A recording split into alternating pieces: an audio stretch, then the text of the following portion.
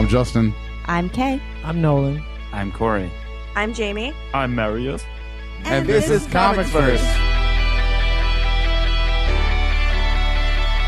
Welcome to another ComicsVerse podcast. The subject of today's podcast is X-Men the Dream. What is the X-Men metaphor? We're going to discuss the differing ideologies of various X-Men characters and factions, including their real-world parallels and how analogous they are to struggles of the minorities and people like Martin Luther King Jr. and Malcolm X. As always, I'm your host, ComicsVerse CEO Justin Alba, and I'm so thrilled to be co-hosting a second podcast with one of my favorite people on the planet Earth and beyond, ComicsVerse writer and X-Men expert all the way from Dortmund, Germany. Did I pronounce that right, Marius? Yeah, you did. In yes. fact. Oh, thank you. I've been practicing my German. Good. Mm-hmm. And anyway, my co-host is Marius Thienenkamp. Hey, Justin. How are you? I'm really good, Justin. I'm really excited to be co-hosting this podcast, and I think it's a great honor to be co-hosting with you on your birthday. Thank you.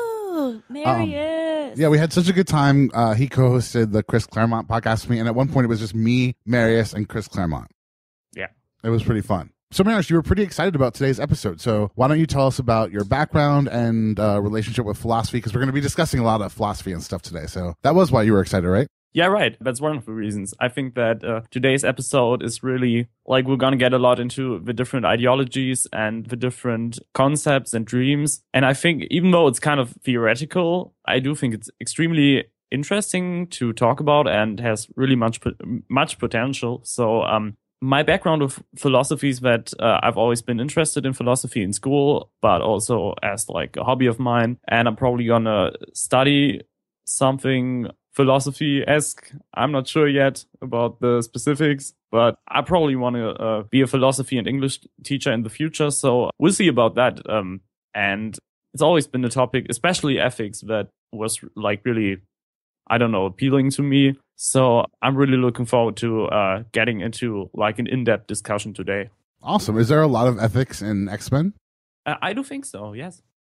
Cool. I feel like every episode I start by saying how this is a special episode, but we've never done a podcast on my birthday before. We never did a podcast after. Isn't that cool? Yeah. So cool. Never did a podcast after interviewing. Thank you. Never did a podcast after interviewing Chris Claremont before, and I can honestly say I've never been so excited to celebrate my birthday with some of my new friends and coworkers. So I'm like really excited. I couldn't have thought of a better way to spend this. It's true I have no friends left, but either way, I would have sat by myself watching old episodes of Mad Men and cried about how old I was and pretended I was Betty Draper and died. This is much better than that. And instead, you're going to do it with everyone. Exactly. I'm so excited. No, but seriously, I'm on a serious note. Seriously, thank you very much. I feel like Al Gore and like seriously, I'm so super serious. Man Bear Pig is coming. Anyway. I'm very serious that I'm excited that you guys are here. But before we get into today's podcast, do check us out on comicsverse.com. We have tons of articles, interviews, videos, and more. There's podcasts just like this one. And again, that's comicsverse.com. Joining us today as panelists are ComicsVerse managing editor, Ms. Jamie Rice. Jamie joined us on the Claremont interview. How are you doing, Jamie? And how did you enjoy the Claremont interview experience? I'm doing very well, and the Claremont interview was amazing. There was a moment where me and Chris Claremont both gave a moment of poignant, tear-filled silence for Jean Grey, and I think that was one of the best moments of my life. So I would say it went really well. Nice. So next up is ComicsVerse writer, actor, screenwriter, and filmmaker Corey Spanner. How are you doing, Corey? Whoop, whoop. I'm amazing. All right, It's your amazing. birthday and I get to talk about the X-Men. Awesome. And if you were an X-Men title, you would be Amazing X-Men, I feel.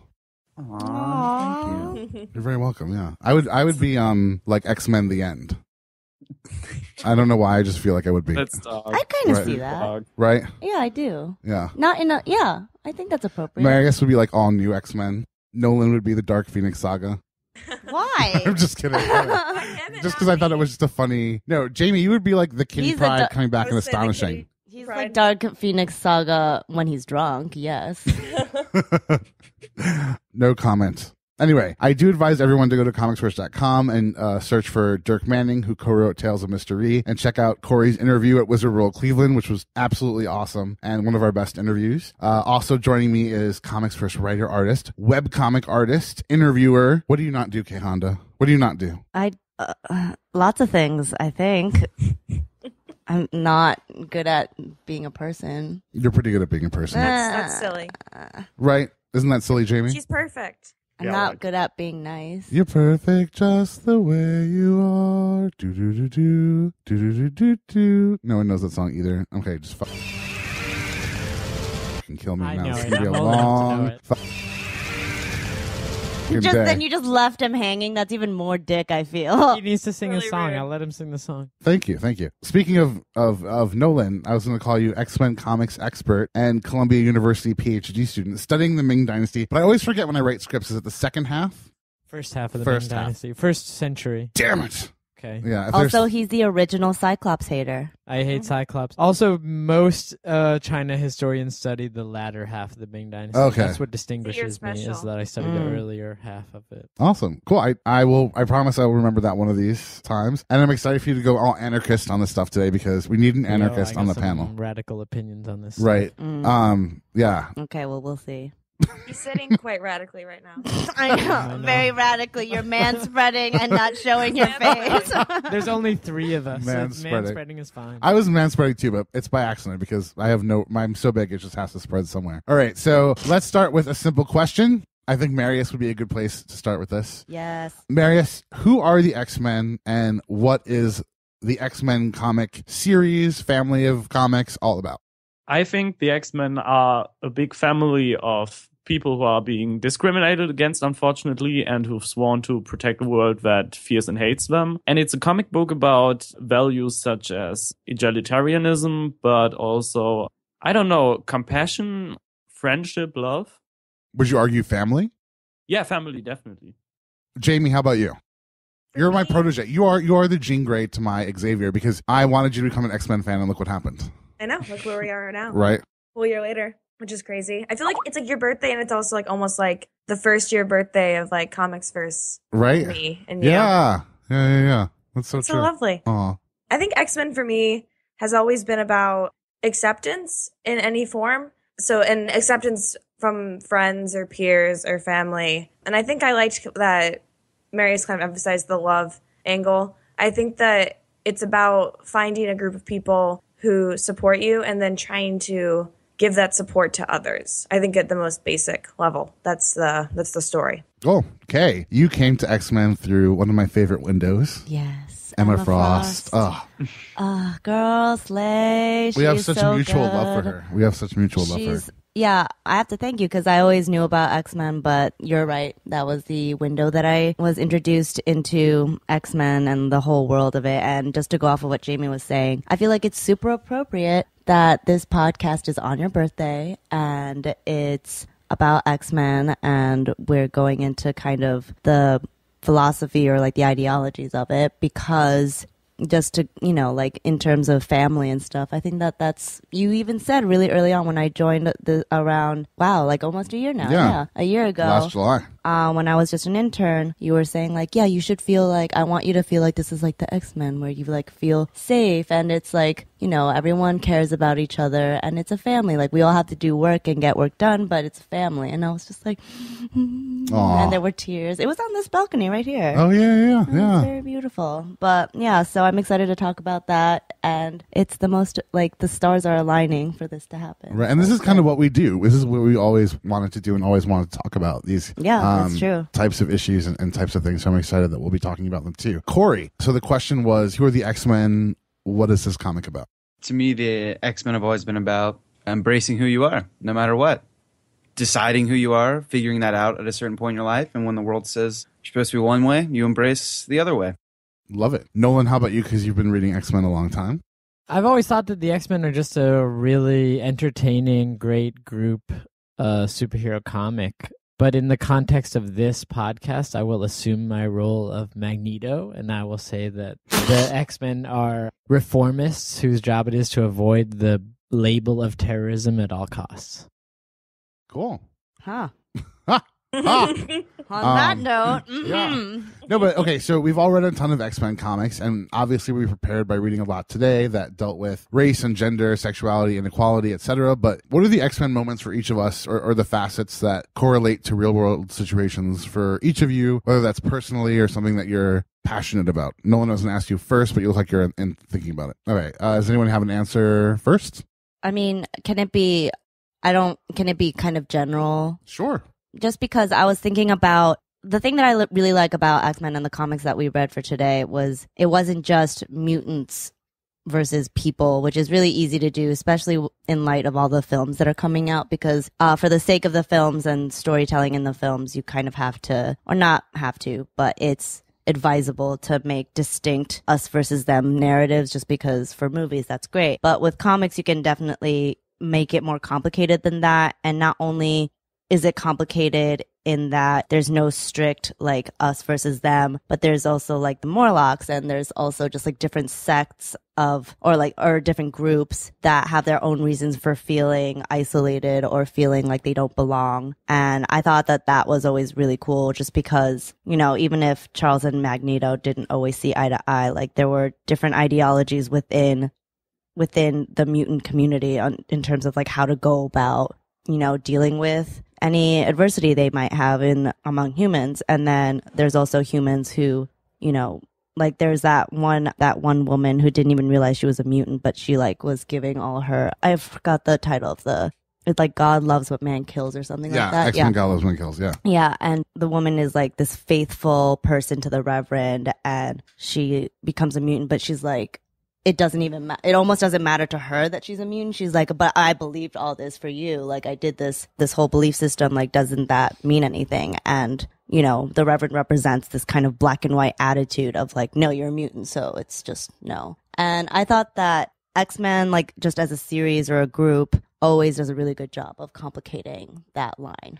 And do you think those complications are a mirror for the real life issues? Right. Well, I think that's why X-Men has continued to survive and be really popular, and because it's so believable. You don't just read it thinking, oh, this is a superhero story. Like, it's really easy to do that with comics, but with X-Men, it's always facing very important issues that have always been a problem, continue to be a problem, and will probably be a problem for, you know, our lifespan. There's no utopia. There's never going to be able to be a perfect solution. So I think that in that infinite, like not infinite problem, but this infinite conflict is very much parallel to how our world is too. So I like that. I have to say, I agree very much with what you were going to say. Does anybody want to chime in? Yeah, talking about how these facets of the X-Men correlate to real world problems. I've been thinking a lot lately about how, I should say that I've always viewed X-Men as kind of like an allegory for like gay rights and acceptance and things like that, and I've always really dug that. But recently I've been taking a class that talks about representations of terrorism in media, and I've really studied the X-Men in that way. And I think the thing that's really stuck out to me is how it's almost a mirror to American society in the absurdity of how we generalize all these threats. Like X2 came out right after 9/11. And Nightcrawler attacks the White House, and the first thing the government does is wrangle up all the mutants. Yep. And that is such a mirror for how the government acted after 9/11. And there were so many great moments because we saw that mutants at the school were just a bunch of kids, and Wolverine and Iceman were sitting there in the kitchen, and then they were attacked by Stryker's task force. And it's moments like that that are in almost all of the X-Men comics that mirror our society so perfectly. I think that is what makes it so important. And I know we're going to talk about the state of Americans, American-Muslim relations later, and how X-Men touches upon that. Marius, how about you? I think it's funny that you mentioned X2, because I was just going to mention like another scene from that movie, which is probably what many people think of first when they're thinking about like the X-Men as an analogy to gay rights. It's like the scene in which Iceman is talking to his parents, coming out to his parents basically about him being a mutant, and which is like so iconic. His mother's like, have you ever tried not being a mutant? And it's just like, that's just 100% like the perfect analogy for that. So that's a moment I'm really, really passionate about, because it points out on screen with like a massive mainstream audience how like superhero comics and superhero comic book movies can address like these really sensible topics of discussions in like a really appropriate way, I guess. And yeah, I mean, that's like one of the moments I was passionate about. The X-Men do what science fiction does really well, which is that they allegorize a contemporary situation using unbelievable examples that can be safely considered by everyone. So even people who think that Muslims should be oppressed or that homosexuals should be oppressed, today can get something out of the X-Men and have like a door opened for them in which they like might actually think about the subject position of these oppressed people. Jamie, do you have anything to add? I do. Just kind of going back to your question about if we had a personal connection with the X-Men. I've always felt, I haven't read as many comics, but I've seen obviously Mystique a lot in all the films, and I've always really enjoyed kind of her perspective about the way she looks and how people are kind of, herself and other people included, are always like, why don't you just kind of cover your mutation all the time? And I'm always interested in the fact that some mutations are coverable and others aren't. I think that's pretty analogous to a lot of different like types of like either sexuality or race or gender. But I always think that I would say it's like one of those things where it works really well as a metaphor, and it also works really well internally for anyone. Like you can apply that to just like, I feel like I don't like the way I look, or you could also apply it to, I feel like my identity is completely different and I could cover it all the time, or I could just be it. And so I think that's one of my things that I've always enjoyed the most about X-Men, is that it really encourages people to be themselves, but also at the same time it doesn't say like, oh, you'll just be yourself. It's not, and it'll just work out and everyone's just gonna be like, you look great. So I think it's like nice in the sense that it encourages you to be yourself, and it's like, it's hard to be yourself, but you have to try, because what else are you gonna do? And it's a great, like just a general metaphor for any difference is, I think, yeah. So I'm sorry, that was completely redundant to what Jamie was saying, but I was like getting on board with what she was saying. Like, yeah. No, I felt the same way. Power. Yeah. Yes. I would say, Jamie, I actually forgot about personal moments, and I wasn't going to answer the question, but I remember I was in therapy once, maybe like 6 months ago, and I used X-23 Innocence Lost at the beginning of, oh my God. the beginning of X-Force Volume 2 to describe like how depressed I was, because there's a moment in X-Force, I want to say it's Volume 2, where the team is Warpath, X-23, Wolverine. I don't know, Marius, if you read it when it first started. I think you read Uncanny X-Force, if I remember. Yeah.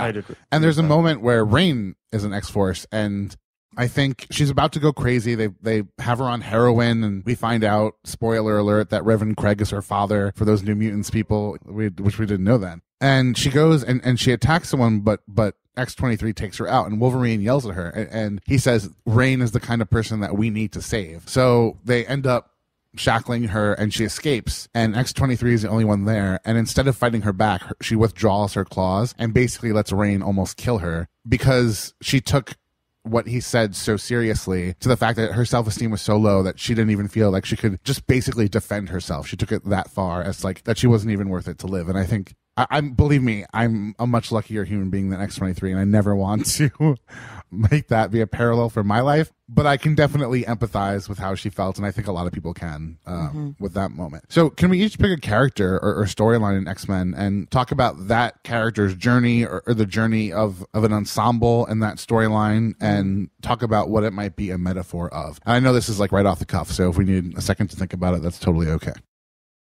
You have one?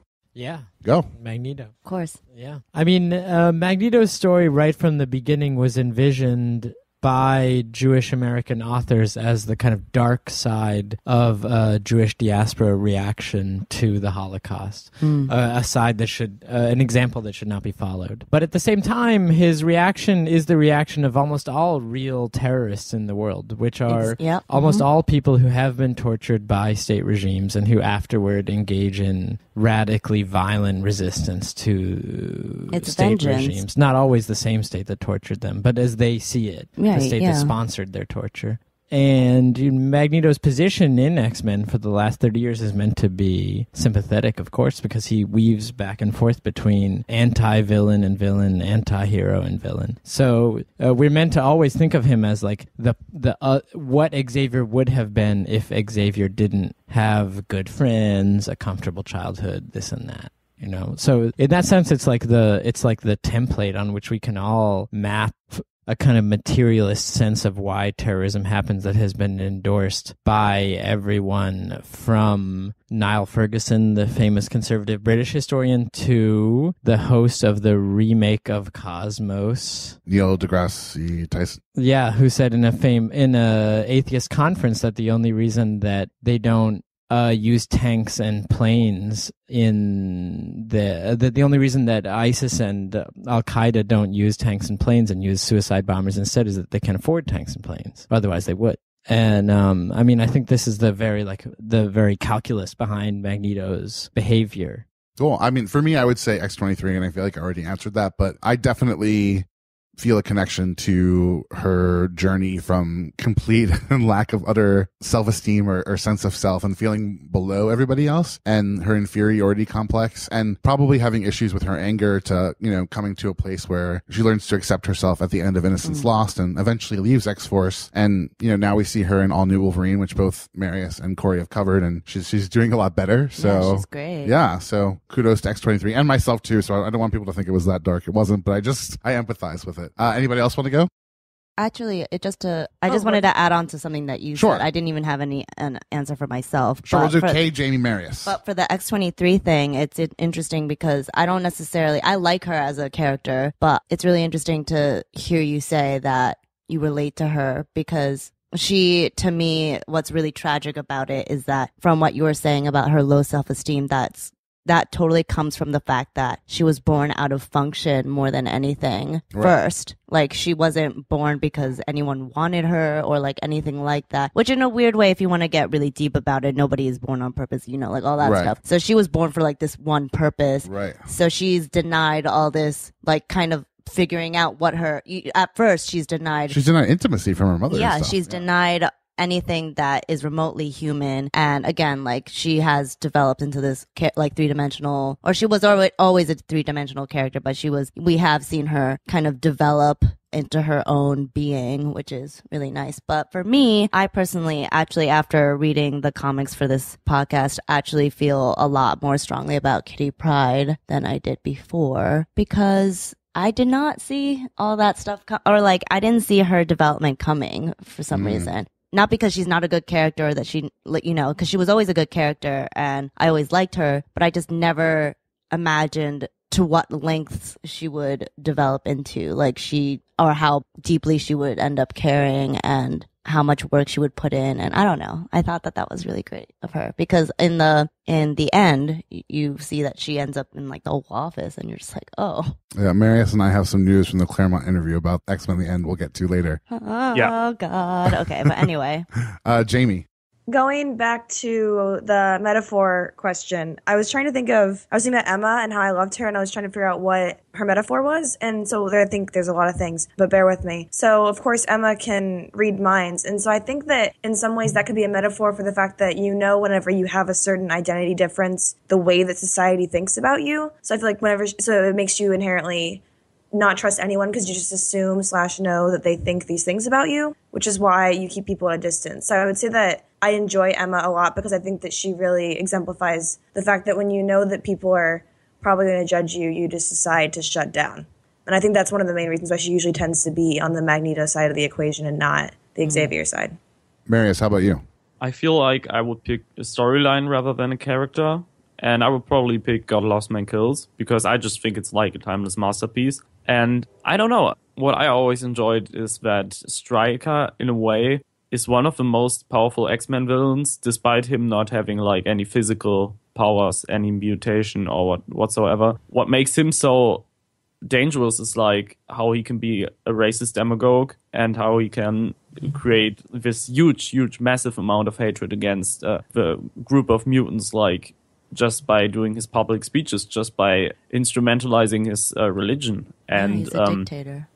I feel like the final conflict between the X-Men and between Stryker is just so powerful, because they don't get to defeat him with weapons, they get to defeat him with words. And it's just so powerful, because it's just saying so much about like how we, like in a real life situation, should deal with those kinds of demagogues, like by using words as our weapons against hatred, against discrimination, against, this kind of like instrumentalized religion. I think that's really beautiful, Marius. That was really beautiful. Yeah, very well said. Corey, do you have a character or a storyline? Yeah, I was trying to think, because my favorite X-Men character, love him or hate him, I know he's a hot topic of debate, is Cyclops. Oh. And I've always tried to pinpoint why I love him so much. And I think in a lot of ways, Cyclops and Scott's journey is about reaching the bar that you set for yourself in life, because we've seen Scott honestly grow from being a boy to being a man in a lot of ways and reaching his destiny. And beyond that, it's about coming out from under the shadow of your father and those above you in Charles Xavier, because especially in recent years, for better or worse, we've seen Scott become his own man and really come out from underneath of Xavier. Instead of being Xavier's pupil, he's really become Scott. That's actually really interesting, if I may, Corey, because as someone who initially, it's so funny because we talked about this for Age of Apocalypse as well, but initially it's so easy to shit all over Cyclops just because it's really easy to be like, oh, like, you're just a Boy Scout, because in certain permutations, he is. Like, that's what he is. He is top student, top boy, whatever. But it's interesting because we see a different side of him in Age of Apocalypse and then also in this for the reading and for this podcast, because you see not only that, where he came from as like a leader, but also where he went and how he defined himself away from Charles and the mistakes that he made and him having to deal with those mistakes and having to answer to those mistakes. And, love him or hate him, exactly. Like, he still stands by what he does, which is really admirable. And that was when that's when I finally got it, where it's like, yeah, you don't have to like him, but he makes really difficult decisions and makes a lot of difficult calls and ends up,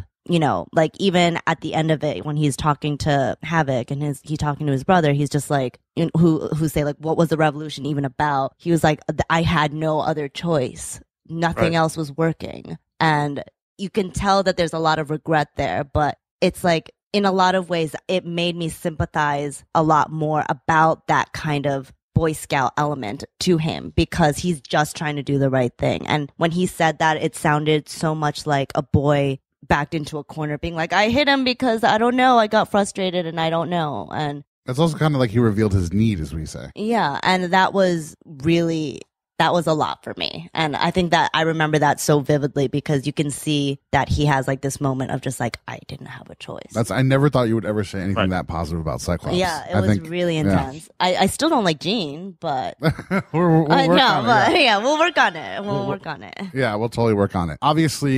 Not obviously, but Stan Lee discussed the differences between Magneto and Professor X as being similar and paralleling the differences between Malcolm X and Martin Luther King Jr. Mm-hmm. I had a friend from Slovakia, and she had no idea what I was talking about. And she was like, oh, to me, they're kind of like Hitler and Stalin. Oh, and I was like, damn. Yeah, which damn. One is which? Yeah. She thought Magneto was like Hitler, and the other one was like Stalin. I see that. Was like Stalin. Yeah. I kind of see that, though. Do you? Really... No, I don't see that. Yeah, well, I don't. I see that in the sense that I see it in the sense that, in the most general sense, I think that it's really easy to see like Charles and Magneto as, like just differences, like on each side. But that's not necessarily wrong, but you have to think of it as they're just like, it's a spectrum. It's a spectrum between these two poles. And even they go up and down between the spectrum. And I feel like Charles and Magneto have set up these weird personas of themselves that are like symbolic of kind of this intense pole or this intense side, but in reality we see that they struggle through this spectrum all the time, being like, I don't know, maybe you're right, and it depends. So it's really interesting because in that sense I see what she's saying, because they're like Charles and Magneto are almost just ideas, and it's really easy to just think of them as ideas, but the same way that when you hear Hitler or Stalin, you think of what they did and their ideologies, not them. Because at the end of the day, that's such a good point. Hitler was a painter initially. Like, that's what he was. He was just a sensitive painter, a really sensitive painter. Yeah. But like, you know what I'm saying? And then he was also notably charismatic, and that's why people listen to him. But that's why it's so interesting, because Hitler, we think Hitler, like just what we associate with Hitler, but we don't know what kind of, like, we don't know him. We don't never think met about him. the ideology. We never met him. We don't know. So that's just, so I get that. Marius, what were you going to say? I feel like the Hitler and Magneto comparison is like a lot more like understandable than the Stalin and Charles comparison. Like, I feel like in some scenes or in some like takes on the character, I could feel like people would want to compare him to Hitler. For example, like, I don't know if you remember, like, from everyone's least favorite X-Men movie, X-Men The Last Stand, where he's basically standing in the forest and kind of I don't know, mobilizing like a lot of mutants for his attack on Alcatraz. And he's like, yeah, we're the superior race. We are the cure. And I don't know. I feel like that kind of portrayal, I don't know. It's kind of like the irony behind like a Holocaust survivor becoming like a literal mutant Hitler. It's kind of interesting, but then again, I don't think that like the 616 Magneto from the comic books is like that, because I don't know, the way he was portrayed in Grant Morrison's new X-Men run could be more similar to that. Right. But then we found out it was Zorn, right? Like, so yeah. It turned out later, like after Morrison was gone, that there was Zorn. So that doesn't really count. I don't think that he's as, I don't know. I think that his hatred against humans is like a lot more emotional and rooted within the character. It's not like, I don't think it's completely rooted in his ideology, but I don't think we can compare him like to what Hitler has done. Like, just as Kay has pointed out, we would always kind of like think of Hitler and immediately think of what he's done. And that's kind of why I don't think Stalin and Charles are like comparable, because I mean, Charles has done some really, really straight up morally questionable stuff throughout the years, but he's not a mass murderer. So also, like, it kind of reminds me of Captain America in that one issue, because it's like the public face that you give to like the press and stuff, like because Charles and Magneto put themselves out there as these, like, you know, not even, I don't want to say gods, but like these a symbol for their ideology. But we know by what we have read when they're alone or when they're with someone intimate that that's not true. So I guess even if it's not directly connected between like Charles and Stalin and Hitler and Magneto, it's like that idea of just, this is the face that we see, or like what people remember, but we have no idea who they are behind that. I will say, just really quickly, I think that it depends on kind of the iteration of Charles, but I do think there could be some productivity with the Stalin metaphor, only in the sense that I feel like Stalin was a massive manipulator of like a large swath. And so if you think of Charles, and he's definitely done some questionable stuff in that way with withholding information or giving too much of it. So I would say that it's not quite the same, but I mean, Stalin and Hitler kind of were on opposite sides, and they did kind of have different approaches, and Stalin was definitely a background manipulator. Yep. So I will say there is it's like a very jarring connection to make, but I do think there is some productivity, at least with that aspect. There's a comic that does sort of tackle this question. It's a DC comic. It's a one-off, and it casts Superman as the best possible Stalin that there could be.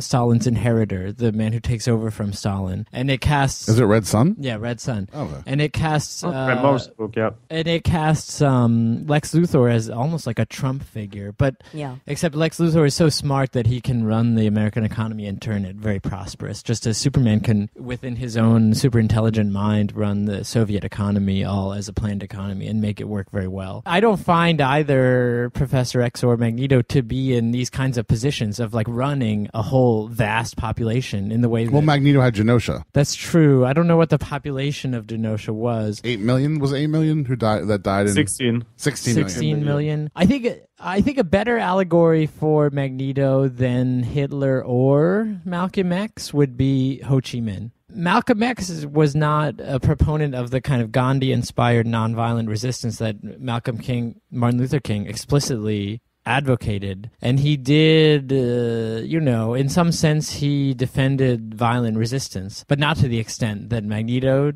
does in the comics, and not to the extent that Ho Chi Minh did in real life. I mean, Ho Chi Minh is advocating for a independent Vietnamese nationalist state that can decide on its own political economic policy, which in his view should be socialism. He is resistant to the power structure of the world, NATO dominated, which Magneto also is. Magneto founds a country, and in addition, they just both have much more influence. I mean, unlike Hitler and Stalin, Magneto and Ho Chi Minh both travel in these liberal circles. Ho Chi Minh went to Paris. He participated in the Socialist Internationale there. He interacted with many other people before he became the leader of this movement. Why? Well, that's all valid. I think in the most general sense, I think that what your friend was talking about, Justin, was kind of just like that dichotomous relationship of those ideologies, you know. And I think that you're right that if we were going to go for the individual, that Magneto does totally, from what you're explaining, does relate more to Ho Chi Minh as like a leader. But I think in the most simplistic and general sense of, you know, unfortunately just having that dichotomy, then that makes sense. Well, I gotta say, you will never catch me sticking up for Charles Xavier. I even told Chris Claremont as a kid. He's not. Right. I He's even questionable. told, to say the least. I even told Claremont that as a kid I wanted to be on Emma's Hellions and New Mutants, and he was like, no, you didn't. And I was like, yes, I did. Yeah. Don't tell me how to feel. No, Chris Claremont can definitely tell me how. He's been I know. telling me That's He's been that's telling me how to exactly, feel my whole life. Yeah. And he's been doing a pretty good He's job the only so one. far. He's Right. the only one. Yeah. But Bryan Singer, when he took over the X-Men films, or when he started the X-Men films in 2000, he said he based Xavier a lot on Gandhi. I, of course, definitely don't see this, especially with the comic book version. I do not see this, given how she treated the AI Danger, or how he treated the AI Danger, given how what he did with the second team of X-Men in was it Deadly Genesis, and also given a few other things. So, does anyone see Gandhi and Xavier? Actually, Marius. we'll go I think that it's kind of problematic how Charles Xavier is generally treated as like this public figure of pacifism. But then again, like he has a paramilitary group. Sorry? He has a paramilitary group the whole time. I was just going to say that. Like, that's kind of, even though I don't really like that, that's kind of the concept of the X-Men. I mean, he's been like inviting 16-year-old students to his mansion and basically, recruiting him for his private army of sorts. So, I don't know. I feel like sometimes, like, a public face that kind of represents pacifism is definitely something that we need, or that could, serve a purpose. But I don't really see that working in Xavier's, like in that case. I would say early Xavier might argue that he's forming this paramilitary team in order to stop other mutants who have different ideologies from committing atrocities, in order for, the greater good, which is to maintain the peace. And remember, he doesn't kill. They don't kill. The X-Men don't kill until X-Force comes out, although there's been exceptions, most notably Storm. Marius. Yeah, depending on like the situation, I don't really see like a moral problem with that, but that's just not pacifism anymore. Right. So well, I don't think the Gandhi like metaphor does really work here. I think it does. Why?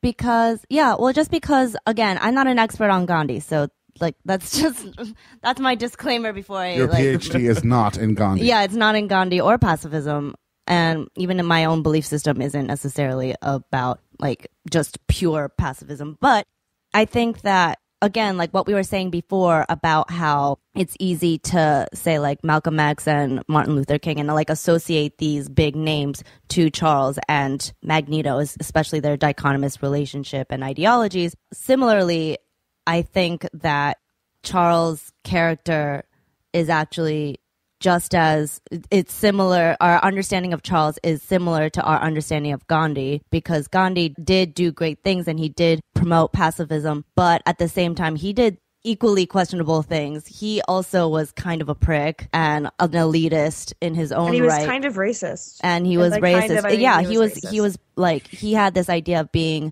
like, he was elitist. So Charles, depending on which permutation, was a lot more understanding even. But with Gandhi, he was like, I don't want to use foreign medicine. So he let his wife die of an illness that was curable. It's like, okay, well, who made you God? I don't understand. If anything, Gandhi seems more Magneto-like. Magneto even let that happen, though. He wouldn't deny like a loved one or his wife to not get medical treatment, I feel like. But anyway, so my point is, in terms of problematic characters, having people kind of put you on this pedestal of being, great and a pacifist and all this stuff, but still having this problematic character. So I think that does work in that way. Cool. All right, let's keep these answers short and sweet because we got to move on to the next segments. But what are the parallels to X-Men and queer identity? I read a paper on that. I know Jamie did too. Did you read that one too? Yep. I did as well. Cool. Anyway, who wants to go first? Well, I'll say first, really quickly, just Marius already kind of hit upon, I think, the most explicit example, which was the one where Iceman comes out and then his mom says, have you ever considered not being a mutant? So I think that's like short and sweet. Right. The best example. Yep. Marius? I think that, like, in general, the X-Men metaphor kind of works for every group that's being discriminated against, but it works especially well for, like, the LGBT plus community, because I mean it's often something that you would discover like in a teenage age, like age 13 or whatever, and that's kind of like where mutation is kicking in the X-Men universe. So that's definitely something they have in common, like additionally to kind of like the teenage struggles that adolescent people have, like in general, that you would have to find your own identity and, you know, kind of being challenged by these questions like, who am I? What does this change about me? How does like the world view me? So I think that it's definitely perfectly suited for that. I couldn't agree with you more, Marius. I think that the fact that mutants get their mutation during times of extreme stress, during adolescence, and usually in these social situations. I mean, they're never alone, right? So, or rarely alone. And I think it's interesting that it comes out in social situations or stressful situations because, like Jamie and Marius pointed out, especially with being queer, it doesn't necessarily. It's not like a physical mutation where you see very clearly like, oh, I have horns and there's nothing I can do about that. So it's like kind of akin to a mutant who had like a psycho, you know, like telekinesis, like this mental mutation where it's, you know, it can be very stressful and very like internal, where you're just like, oh my God, what's even happening inside? I can't control it. Yeah, exactly. I can't control it. So it's really interesting that, like Marius said, that it can be mutation can be paralleled with any discriminated group. What are the parallels to feminism? Are there any direct ones in anything that we read or anything X-Men that you guys have read? If not, no is okay. I think just to start, the parallel to feminism can be the same parallel that people make with the civil rights movement, with Malcolm X versus Martin Luther King. I feel like there's the same. Because when you're talking about personal connections, I would say that I feel like there is a connection I felt there with the approach amongst even like my friends with like our approach to activism or our approach to feminism, with some people being like, fuck it, I don't want the guys in here at all. Like they don't get this situation at all. Whereas other people I know are like really obsessed with like the integration of men and women together. And, but then some people are more concerned about other things. So I think that there is like an aspect of what part of this are you the most worried about that within feminism itself, like as an issue of activism is very clear. Awesome. So in one sentence or less, now that we've discussed it, how does each person here define the X-Men metaphor? Corey. I wanted to go back to what we were talking about when Jamie brought up the X2 point. This made me think of this. One thing that the X-Men comics do a lot when it comes to activism and gay rights is that they highlight how a lot of people blame other things for this being the way they are. Like Bobby's parents in X2, his mom goes, "This is all my fault." And there's a great moment when Pyro says, "Actually, it's the dad that carries the X gene, so it's your fault, Pops." Right. And then recently Bendis did that in Uncanny X-Men with Gold Balls. Gold Balls goes home and his mom thinks there's a demon inside of him, and they start blaming all these things that they brought into their house and going to church and things like that. Cool. Nolan? So one sentence or less. Just as was the case in the 90s when most superpowers were figured based on genetics in the Ultimate Universe in the 60s, at the time when X-Men emerged, superpowers were based on radiation, and they prefigured genetics as a major basis for all superpowers and origin aspect of superheroes. And in so doing, they provided a universal allegory for all oppressed people to imagine themselves as identifying with these characters who do not have features that are looked down on by society. Well, they do, but they also have features that are envied by society as well. So there are both positive and negative aspects to their uniqueness. That was a run-on sentence, but it was perfect. That's what we do in nailed academia. It. We Yeah. Just lots of commas. Anybody else? He nailed it.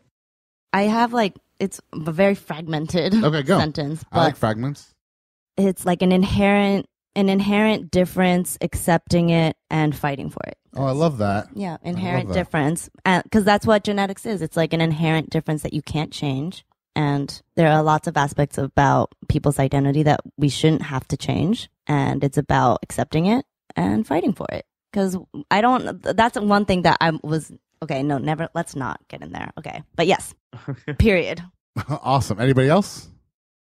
No, I'm fine. All right, cool. So Marius is going to head up the next segment, which I'm super excited about. We're going to talk about Xavier's dream. Marius, take it away. Right. So, as Justin said, we're going to take a closer look at the concept of Xavier's dream. And what we need first is whenever we'll be talking about Xavier's dream from now on, what we need first is a very good definition of what this dream is all about. And in order to find that definition, we all took a closer look at a definition from an X-Men 80s classic, God Loves Man Kills by Chris Claremont, given by Cyclops during the final pages, as well as a possible definition given by Charles Xavier himself shortly before the X-Men's final battle in X-Men The End. So at first I'm going to read out both of these definitions for our listeners. So basically what Cyclops states in God Loves Man Kills is, we have unique gifts, but no more special than those granted a physician or physicist or philosopher or athlete. It could be due to an accident of nature or divine providence, who's to say? Are arbitrary labels more important than the way we live our lives, what we're supposed to be more important than what we actually are? So the other definition is actually a definition from, as I said, from Charles himself, from X-Men The End. And what he says is, why humanity is fractured, I do not know. Why some of us have enhanced genes and others not, but that must not matter. For fundamentally, we all come from the same stock. We are born on this world composed of the same raw materials as the cosmos itself. A potentially magnificent family of sentient beings. We fight because we must, that's a reality. But why we fight must never be forgotten.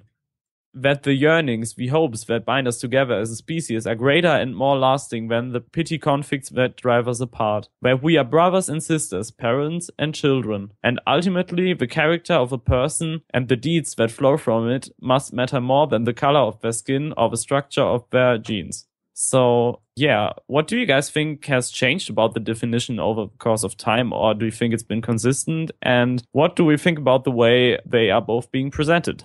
Corey? I think at the end of the day, it always has been and always will be peaceful coexistence between mutants and humans. But in doing all these readings and hearing all these quotes, today's definition, the mutants have been a lot more oppressed in more drastic ways. So it almost seems like today they're more desperate. Like, okay, we're still fighting. We're at war with these people now. But at the end of the day, we cannot forget because there's so much anger built up. They're losing sight of that sometimes. So Charles has to keep reminding them this is what it is and always has been. Yes. Anyone else? Nolan? I think that the very turn of Cyclops toward violence and non-cooperativeness is a reflection of the fact that mutants have still not been accepted. If anything, they've been accepted less well, which is very convenient for the writers. Of course, they need them. They need to keep returning to this theme in which mutants are not accepted. And B, in the real world, many people, including African Americans, including the populations of formerly colonized regions of the world, have not been accepted any better than they were in the 60s and 70s. And that is the real issue that is being addressed here. And so to have Xavier finally die in a real way, not a comics way, which remains to be seen whether that's how he has truly died this time, and have Scott Summers take up his mantle, which only makes sense, and have him embrace Magneto as a figure who still survives Xavier's tragic death, right? Xavier can only die tragically because his dream is so noble and so happy that it can only end in a kind of like a remembrance of positivity rather than a real substantial change. To have Scott Summers survive him and Magneto survive him, and for them to both band together and realize that violence is necessary in order to convince the rich and comfortable that they must grant certain rights to the formerly oppressed. This is the real thing that's being addressed in X-Men today, in my opinion. All right. But we're going to get a chance to get into that later about both Cyclops' attempt at kind of like having his own dream versus still kind of wanting to put forward the ideas that Charles stood for, and also into Magneto's dream, of course. So My next question is, can we all come to terms with one of these definitions that we just took a look at, or does any of you have something to add about what Xavier's dream means to them personally?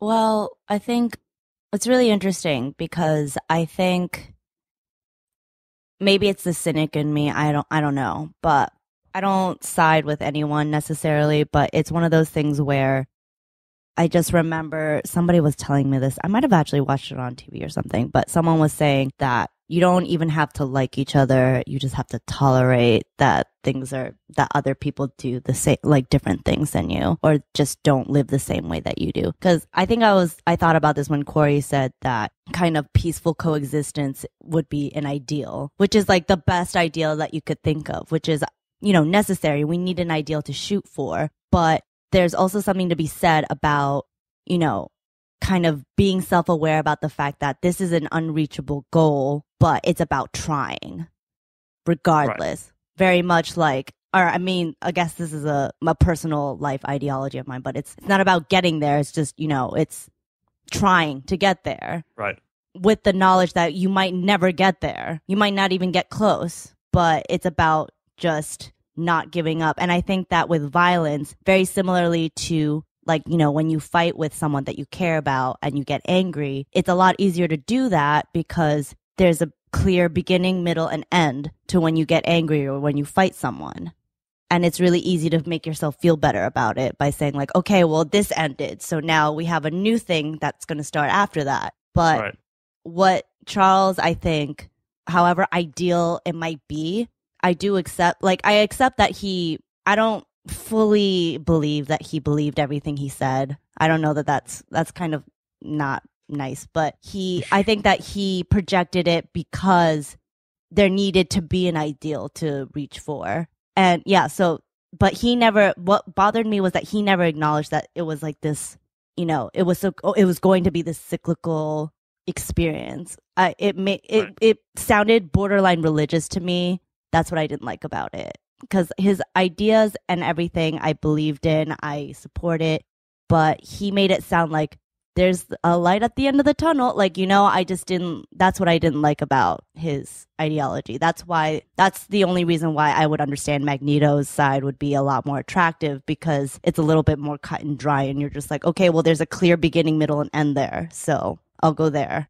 We're going to get into... Sorry, Jamie. I was just gonna keep going. I'm sorry. We're gonna get more into whether there's possibly a light at the end of a tunnel, or maybe the complete opposite of that in a minute. But first, Jamie, what did you want to add? Oh, thank you, Marius. I was just gonna say that, going off of what Kay was saying, I think that one of the things I've always liked, or part of what I liked about Xavier, or maybe possibly more Scott's take on it, is the part that Kay was mentioning about, at least people are trying. And I think that that's one of the reasons why I liked the X-Men and why I think that Joss Whedon did such a good job when he did write the X-Men. Because a lot of Joss Whedon things have that humans try, and that's noble, and that's something to fight for attitude. And I think that's one of the good things about the dream. And I think that's all I had, I guess. I just wanted to kind of say that, I think that say what you want about, how that's impossible, but there's something poetic and inspirational in the nobility of it, even if it's not quite as applicable as Magneto's dream for certain. Justin? Yeah, I want to be on Xavier's side, and I want to say I believe in peaceful coexistence. And Kay, your answer actually brought up a lot of different emotions in me, and I agree with a lot of what you said. I think what Xavier is asking for, in a way, is a transcendence of human nature, because part of me just says it's within us not to accept each other. And like you said, there's if we were all the same race, I'm sure we'd find other things to argue about. We would, yeah. And that's why I don't like the argument of if there was no religion, there would be no war, because I think that's true. That's so true. The John Lennon argument. Right, because I think that, religion is a great excuse, and it's an easy excuse. And sure, it might be harder to find an excuse, but there are other excuses out there. And it makes me feel for Magneto a little bit more, because the bottom line is we're not all gonna, or at least we haven't yet in this, to my knowledge and history, all transcended to a place where we can be all accepting, right, and coexist peacefully with everybody else. Right. And when you know that there's someone who has already attacked you, who has already killed your parents and your brother and your sister, and they keep saying, we're going to do it again, we're going to do it again, and they keep trying to do it again. It's a wonderful point that was brought up in Uncanny X-Men 443 when Polaris was kind of levitating Xavier, and she's like, fight back. It's okay to fight back, and he won't. And that to me was one of his most noble moments. But I do think that I don't know if I agree with that. I think that it's okay to want to preserve yourself and save your family. That being said, I think the essence of myself would love to believe in peaceful coexistence, and I do. I just don't know if we can ever get there. Yeah. Okay, so do you think that we can define like the concept of Xavier's dream as a idealistic, yes, possibly unrealistic, but still noble like concept of peaceful coexistence? Yes. Are you okay with that? Yeah, I'm totally okay with the idea. I'm sorry, Nolan, I know that you have something to say, but I think it's totally okay that it's idealistic. If anything, it's necessary for that to be idealistic because we need to have something unattainable, especially I'm sure people can feel this way right now, like just outside of comic books, just in your own life right now in 2016, United States, it's really easy we have like anxiety disorders because we don't have enough things to attain. Like we need to keep doing things. And even in the wild, something that Justin was saying about how you always find difference, like even in the wild where they don't have the cognition to understand belief systems or anything like that, they will isolate the weaker one because they're just like, okay, I can't, or She's isolating Nolan right now. Yeah, I'm isolating. Like you isolate the weaker animal and say like the drunkest. Yeah, and you just and you kill them or like you eat them or you use them as you need, and like that's the wild. So in life, I agree, it doesn't matter if you have religion or not. There's always going to be some kind of distrust or inability to accept something else that is different from you. And I guess I don't know how I got this heated this quickly, but I think that I don't know. Okay, I'm sorry. Just Nolan, you talk because I apparently lost it. Sorry. We'll go back. I think Xavier is idealistic. Of course, Xavier is idealistic. But Xavier's dream is more imaginable to everyday Americans, to citizens growing up in the first world who can spend more money on issues of comic books than people who are growing up elsewhere. And this fact sells comic books, but it also makes Xavier into, in some ways, a less idealistic figure in the most objective sense. Yes, to people who are comfortable and well off, or who have at least the chance of a good life with a good job,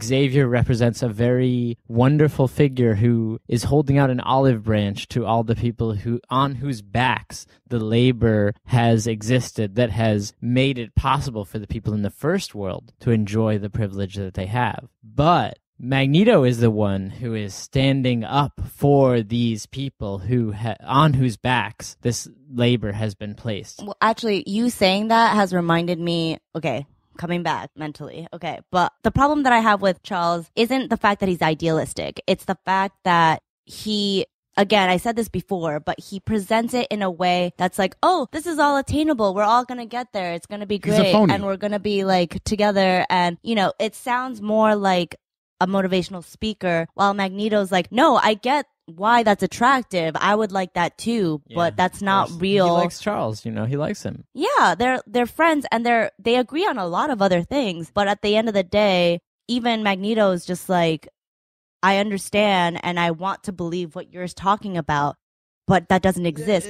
But the track record of the powerful when it comes to granting power to the powerless is very negligible. Okay, well, that too, but also to me, I guess in vein with what you're saying, to me, what Charles is doing is being kind of like a religious figure at that point, because I'm just kind of like, okay, well, that's what most religions are. Like, you do X, Y, and Z to attain this, and you're gonna be, it's like not unbelievable, but just so far above you, but you have to shoot for it. And I feel like that's what Christianity was aiming for when in its inception, to we don't know that, but I'm just saying that, like, in my opinion, it's just one of those things where it's like, this is where you should try to be, but you're never gonna get there, so it's fine, just try. And then it got lost in subtext and everything. Aspirational idealism.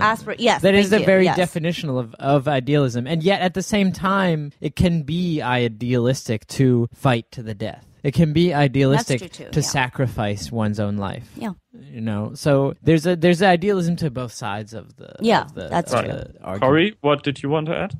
I just wanted to add that doesn't Charles kind of have to be this way? I mean, because at the end of the day, it is an unobtainable goal. Look at the state of America and the world. There's still racism. There's still oppression, no matter what. And Charles knows this, but without him, there's nothing but negativity. He offers a glimpse of a light at the end of the tunnel, even though he knows it's not there, because without him, it's Magneto's world. Yeah, It's that totally negative true. world. Yeah. All right. Yeah. So what we're going to talk next is an attempt at kind of fulfilling this very, well, as we put it, idealistic concept of this dream of Xavier's, and at setting actually an example for human and mutant coexistence, but most importantly, cooperation. So Uncanny Avengers issue 1 takes place immediately after the death of Charles Xavier in AvengersVerse X-Men. And first off, what did you think about the way his death is being dealt with in the issue, considering this is like by far not the first time that he's bitten the dust? I think that it gives me hope that he may stay dead this time. Though I would be happy for Charles Xavier to come back. You know, that's not the issue. It's just that the kind of ceremony with which they treat his death this time, and the fact that around the same time Marvel is practicing what it considers to be its own first real reboot, not counting Onslaught, means that he may stay dead, at least until the next real reboot. Corey, what do you think? Right. It felt so hollow to me because it has happened so many times. And like, we've read so many speeches in all these comics about Xavier's dream and what Chuck meant, even though he's dead, and how we have to keep going. It's just like, oh my God, this is happening again. Like, while it may have been a good speech, it was just same old. I mean, I guess just to answer that, Corey, I'm sure that you're probably more familiar with it, or most of you are probably more familiar with it than I am, but I've only seen 2, including this one, 2 situations where Charles passes. So I don't know how redundant it might seem. But for me, it was actually, I don't know about other readers, but for me, just on a personal level, I liked it because it rode the line between being kind of careless and being too preachy, you know? So I kind of liked how they were like, yes, Charles did a lot of good things, but this is right now, and we have to do this. So it was almost like they skipped the mourning process, which isn't so bad necessarily, because I was like, okay, it was time for him to go, I guess. You know, like, I mean, that sounds really not cool to say, but I took it as very kind of graceful without being like, oh my God, like, I'm going to drink myself to death now. Like, you know, it wasn't, especially in comics, like, it wasn't too dramatic. And I liked that. Okay. It was very like, boop. Okay, so real quick answer on this one. Do you think that even because some characters are going out of their way to change the way of how humans and mutants interact in this issue, I'm thinking especially of Captain America, Steve Rogers, do you think that, this apparent death of Xavier's is kind of the beginning of a new age in the pursuit of his dream, like in this cooperative effort? Yes. Yeah. Yes. Easy answer is yes. I think the answer is only yes if it's acknowledged that he was too pacifistic. Otherwise, who is carrying on his dream? Well, Nightcrawler? I don't know. Maybe him. Well, I mean, he could do a great job. We don't know that. That's true. It's more that, you know, despite whatever shortcomings Charles might have had as a person, Charles was also very aware that he was going to die at some point. And he tried to, like Corey said, he had to be this idealistic person in the face of all this negativity. And so when he passes, then his death is a symbol of, you know, or like a symbol of the symbol dying, basically. I know that sounds stupid, but you know what I mean. So even though it's like the upteenth death, people are still like, the dream is, let's not let the dream die. And I think it matters. What do you think, As long Justin? as he doesn't come back, it matters.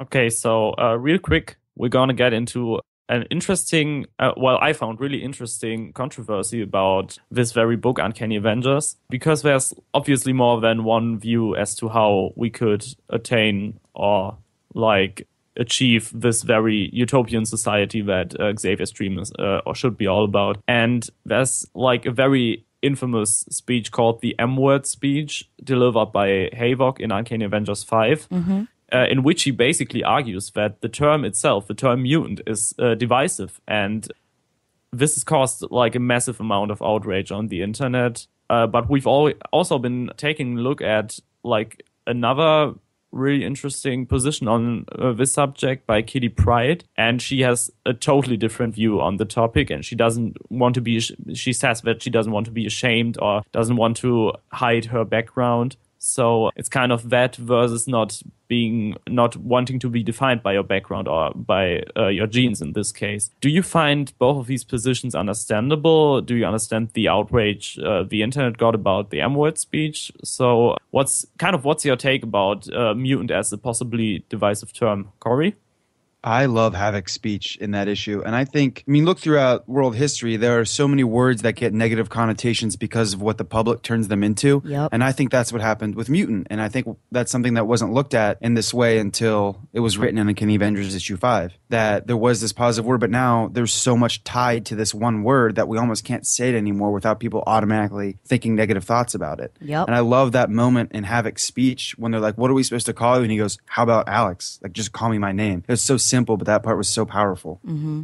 Just to add to that, Corey, I think that I'm sure many comedians have touched upon this this issue as well, but it's language, you know. At the end of the day, it's language. And history, obviously, there's always history attached to language. That's always going to happen. And just, you know, I'm not suggesting to ever be insensitive of that history, because sensitivity is definitely important. But at the end of the day, like, especially with words like mutant or, you know, the comparable words in our vernacular right now, it's interesting because at the end of the day, it's like, if they have multiple meanings, it's like, okay, well, it doesn't even matter at that point because they're just words. But the same way that money is paper, or, you know, it's like really interesting because I'm on the fence about stuff like that, because I totally understand why someone would feel outraged about that. But at the same time, from my own personal experience, I'm just like, okay, but those are just words of a person that I don't care about. So why do I care about that? And I guess that's a really selfish and self-involved way of thinking about it. But my point is, you know, language only has the power to hurt you if, like, with intent, you know? So. Right. Nolan, then Justin? I 100% agree, Corey, not only that it makes sense that Alex would say that, but also that, of course, Alex is his own person. Alex Summers is not Cyclops. We all know if we've read the comic. He's nothing like Mr. Sinister or his and Cyclops' father, especially since they weren't even raised by him.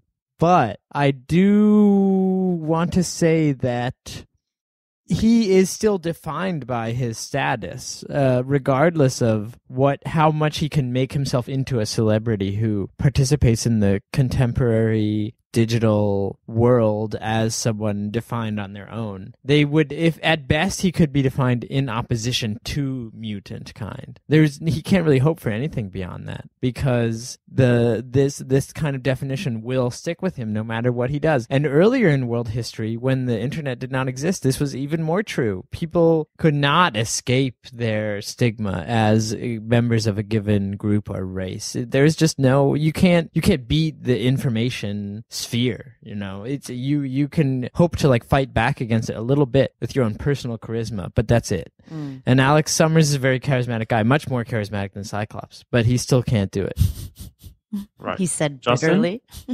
Yeah, I would say I kind of see both sides of the argument, in that I understand that Alex needs to be seen as, you know, one of my favorite words, a three-dimensional person. And I get that he doesn't want this adjective to define him. And I think, Nolan, you brought up a really important point, that Alex is someone who is viewing this and operating out of the fact that Cyclops is his older brother. He's operating out of that shadow, and it would make sense that he feels this way. And conversely, I feel the same way about Kitty Pryde. You know, she gets called all these names. She's had all these issues. She told that story of when she was 13 and you know, how a boy talked about Jewish people, and he didn't even understand how racist he was toward her when she revealed herself as being Jewish. So I understand the need for these adjectives to not be as emotionally charged as they are. Right. What's the big deal with being what you are? So I get both sides of the argument. And, you know, my answer is kind of that I think that there needs to be a balance, and I'm not sure how to achieve it, but I just, it's sort of just how I feel about it. Yeah. That's really beautifully put, I think. Okay, so going away from this controversy, we'll be taking a look at, well, I think we all know that one of the most essential elements in the X-Men comics is time travel, even though it's terribly, terribly overused in some X-Men comics. So an outlook into possible futures is definitely like a part of that. And taking a look at those futures can teach us a lot about what could potentially be either the right or the wrong way to go when trying to attain mutant equality. Mm-hmm. So we've been taking a look at two very different concepts of possible futures for this. And the first one was Days of Future Past. Right. And, well, we chose this because we thought that it represents pretty much like the opposite of Xavier's dream, what that would like, Xavier's nightmare, if you will. And in both the comic book and the movie, the future is sort of being averted by preventing Mystique from assassinating an important public anti-mutant figure. So what does this tell us about the kind of political terrorism to achieve mutant rights? Justin? X-Men Days of Future Past, the comic, more so than the movie, if it was reprinted today, should be called What Happens When Trump and or the Conservatives Win. Right. My only response. End podcast. and my life. Like Rob. Best thing I ever said. I mean, Trump isn't just the conservatives. The conservatives are fighting against letting Trump He's win. not anything. They're trying hard not to let him take over their party. He's not conservative. He's not Republican. He's not anything. He's just a child that got a hold of a microphone. And a lot of money. The child of a very rich man. Oh, my God.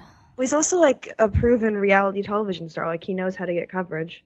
Right. But he's not okay, well, let's not. Yeah, we're going to go there later. Sorry, we should answer Marius' question better. But I kind of think of this like as that what would happen if like a Muslim political terrorist were to assassinate Ted Cruz or Donald Trump today, right now? Like, what does Days of Future Past kind of teach us about what that can lead to? Wow. Anybody? Well, that violence or even violence as the most intense form of action, that actions have weight. I think that X-Men, especially as a series, or like especially, really touches upon how anything you say, anything you do is really important, or like really, it's really important, and that you have to take it, you have to take responsibility for it. And that goes with time travel because, again, with violence, like an assassination or anything like that, that's, that action, just even, I don't know, I think I'm trying to like be coherent, but it just says something about how you have to be so careful about what you say and what you do to people, no matter how small or how great. And I think that it's hyperbolic in X-Men and time travel, and when they have like a political figure assassinated. And, obviously I'm not in politics, so I don't know. But I'm just saying that, just fundamentally as people, we have that responsibility to other people. And then on top of that, if you're in politics, that responsibility is 100 times more important. So it's really interesting because, like, I think that the time travel element of X-Men really touches upon how you just like have to be really careful about what you say or what you do, because any little thing could set someone off or set a completely different chain of events. All right, Nolan, then Justin. Okay, I'm sorry, but I have to disagree. First, let me say that if you are listening to this and you are getting ready to travel through time, please do not travel through time. Just don't. Just don't do it. Do, but don't change anything. Please don't ever do it. Don't even just look or something. Okay. Secondly, if you are going to do it, then there is no possible limit to the ramifications of what you may do. That I fundamentally believe. Yeah, but what about the multiverse theory? Won't that happen to another timeline and not ours? That's true, but don't fuck with the timelines. Those people deserve to have their own future. Okay, just what if their future is better? Just let them do what they want. Now, yeah, because you don't have to be like, you only are responsible for your own life. You can't be that much responsible for a whole other storyline. If you can travel through time, then you are responsible for a whole nother timeline. That's what don't even just don't do it. Just destroy the machine that's going to allow you to do it. Now, secondly, but then again, what if the future of that timeline is like a genocidal? But that's always going to happen. Holocaust That's scenario. always going to happen. If you're listening to this and you're living in some like dystopian future in which like the answer to all your problems are that you must Nolan, we're in the dystopian future. Someone who's listening is in the utopian future. Trust me, if someone's listening to this, they are in the dystopian future. Well, I do believe that cyberpunk has accurately predicted the present in which we live. But that's not the point. The point is that if you are about to jump into some time gateway to like save your own future, I think you should probably consider some other solution. Personally, you have to sign a waiver. But all that the same, all that being what it is, what Kay said about individual agency and responsibility, I believe all that, and yet, let me raise this example. Someone tried to shoot Ronald Reagan once. They succeeded. They shot Ronald Reagan. He got a bullet in his body, and a hospital took it out of his body. Who was it? What position did they stand for? What like a political movement were they advocating? Nobody knows. Does anybody know? Did any listeners of this know? They don't. So there's you can join a movement that is successful, that has some kind of like snowballing success that like needs you to help it, or you can join a total dead end movement. Like if you want to assassinate President Trump in the name of men's rights activism, you're going to run into some problems. Nobody's going to give a shit, If you want to assassinate, never mind. I don't think he needs to We're die. gonna get put on a watch list for this podcast. I don't think he needs to die. I think he should just stop being taken seriously. I'm more upset at the American people than Trump. Okay, but let's not. Anyway, Marius, yes, hello. To the Trump podcast. I just have a soundbite. Okay, so instead of turning this into a debate about Trump, let's move on to another future. I was so excited about my soundbite though. Sorry? I had a soundbite. What? Give him his soundbite. A soundbite is like when you say something that is like marketable. Is that right, Jamie? Mm-hmm. Yeah, you mean earlier when my you said that soundbite thing was how that would be the future if Trump won or conservatives won. Oh no, yeah, that was my first soundbite. My second soundbite is X-Men: Days of Future Past, a window into hatred unchecked. Ooh. Wow. Nice. That's perfect. it. Snaps. I have to go jerk off to myself now. Gotta go. Ooh, I have to jerk off to you now. Right, don't we all? Okay, so for those of you listening to this podcast, I hope you're in private, and that's why we put the explicit label on all of our episodes. After hours. Love it. Okay, sorry, Marius. no problem. So moving on to another future we took a look at in X-Men: The End. On the other hand, we see Kitty Pryde as president of the United States, Yes. and she's stating that Xavier's dream has finally been fulfilled. So for all of that to happen, in this reality, the X-Men had to cease to exist as a superhero team. And the individual mutants had to sort of blend into society as quote-unquote normal citizens. But does this mean that assimilation should be necessary for minorities in order to achieve like a peaceful coexistence? What do you think about that? And does this deliver like a possible solution to the M-word controversy we talked about earlier? Corey, go first. Thank you. I didn't like that at all. I mean, like, assimilation is like against everything Xavier preached, right? And we're talking about Xavier's dream right now. He's wanted a peaceful coexistence, not us or mutants becoming humans' existence, right? Yeah, right. Okay, but I mean, his coexistence, as in humans don't get riots, or mutants don't get riots attacking them. But other than that, what do you mean by peaceful coexistence? I mean, having to hide who they really are and who they were born to be. They weren't hiding. Doesn't that mean with. they can work regular jobs, such as president or senator or lawyer? They have to or what start have with you? tolerance. Well, that's the thing. Like, I agree with you, Nolan, because the reason why I really liked Kitty Pryde becoming president is that her final speech even said, we still have a long way to go. Yeah. We still have a lot of space to grow. And I think that that ending, to me, I loved it just because that was the most believable, ideal situation, or like the most ideal, believable situation of like something that could happen in that world. Yeah, right. The others, what did you think about the ending in general and about Kitty as a president? She was awesome. I think she's a good president. I think that it's a kind of a saccharine notion of what will lead to egalitarianism between the races, if that's what mutants are meant to represent, is formerly colonized races. You know, just because Obama, a man with an explicitly African name, has become president does not mean that African Americans are treated well in this country, which we all know. Yep. I don't mean to preach to anybody, but this issue was written when exactly? I think it's 2005, something like that. Yeah, so it's a very 2008, like It's pretty something. progressive. if it's 2008, it's at the birth of the Obama campaign, maybe like early on in it. Yeah. If 2005, then before it. True. Either way, it's a classic example of the sort of overly optimistic notion that lies behind both Xavier's dream and liberalism more generally, compared to the notion that many people living in former colonies have embraced, which is that just playing along isn't going to get them an equal playing field. They must resist violently. That's the only option that they feel that they have. Wait. Okay. Okay. So, that is anybody true. got anything else to add about that? Jamie? Yeah, just going off of that, I was going to say the one, kind of going back to the M-word conversation too, and a bit of what Nolan was saying, I think it's interesting that it makes you kind of think, like, what's necessary? Like, how different, it's kind of like weird where it's kind of like, you're like, they're not necessarily throwing away their difference, but at the same time, you're like, assimilation is kind of a scary concept. Yeah. Like, it's definitely the exact opposite of what Magneto would have wanted, but then there's a certain point where you have to question, at what point do you throw out the resistance and you have to just throw yourself into acceptance and tolerance? And so I think it's important, like you guys were saying before about Kitty, noting that there's still a long way to go. Mm-hmm.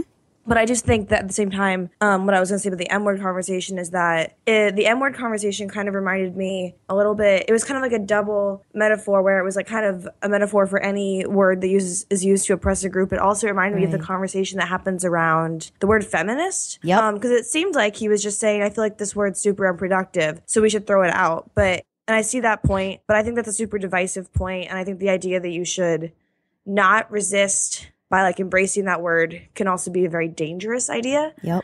Yeah. So I think that the decision to at least have that happen is strong because it makes us question all those things. And I have to say I'm not 100% certain that it's correct, but I do almost always agree with Kitty. So I feel like I'm on her side. You know, it's just so interesting because we actually got a chance to talk about this exact same question with Chris Claremont himself this week, who is writer of both Days of Future Past comic and X-Men The End. And we asked him quite a similar question, and his answer was nothing less than, it was traumatic. And, oh, God. No. I'm so sorry. I'm gonna crush all your dreams. I'm gonna quote him here. My vision of the story arc is a little different in what happens after X-Men The End is Days of Future Past. So there really isn't a happy ending. Kitty is overthrown as president and she's the last president of the United States because the Sentinels take over. But he also stated that he likes to think of his characters as individuals rather than as statements of policies. So does his answer cast like a completely different light on the discussion we just had? No, not necessarily. Okay, Nolan? It's all well and good to think that individuals do good jobs or bad jobs of like leading others, but history has a totally different plan for people. Rome existed as an idealistic republic for almost 200 years, and then it was subsumed under the yoke of a monarch who founded an empire that oppressed millions over the course of the next 500 years. And that could easily happen to the United States. Well, yeah, but everything is temporary. I like the way you said that with like your accent. Millions. Yeah. Level it. Million. So you sound like a lizard. I am the lizard. Like the lizard Anunnaki. Millions. the Anunnaki. Yeah. Here, Kay, do you have something to say? Because if you don't, I'm going to jump in there. Okay, I was just going to say that I think that perspective that Chris gave makes my concerns valid, is what I would say. Mine too.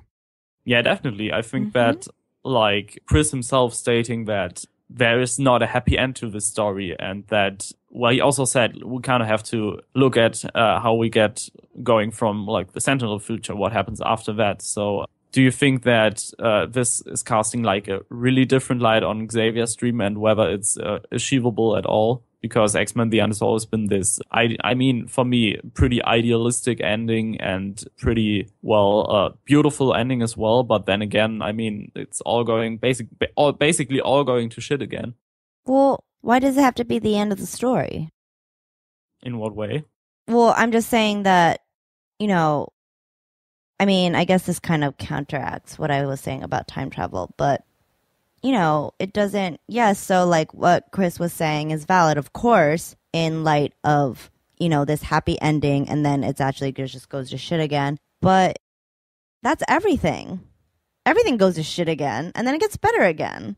People die. The Dark Age. Yeah, we came out of that too. But what I'm saying is that, like, time and life is so cyclical that it's kind of just like, yes, it will probably go to shit. Again, it's just about when. But at the same time, that doesn't mean that Kitty didn't make strides or that Charles Xavier's dream is invalid. It just means that there will be new people to want that.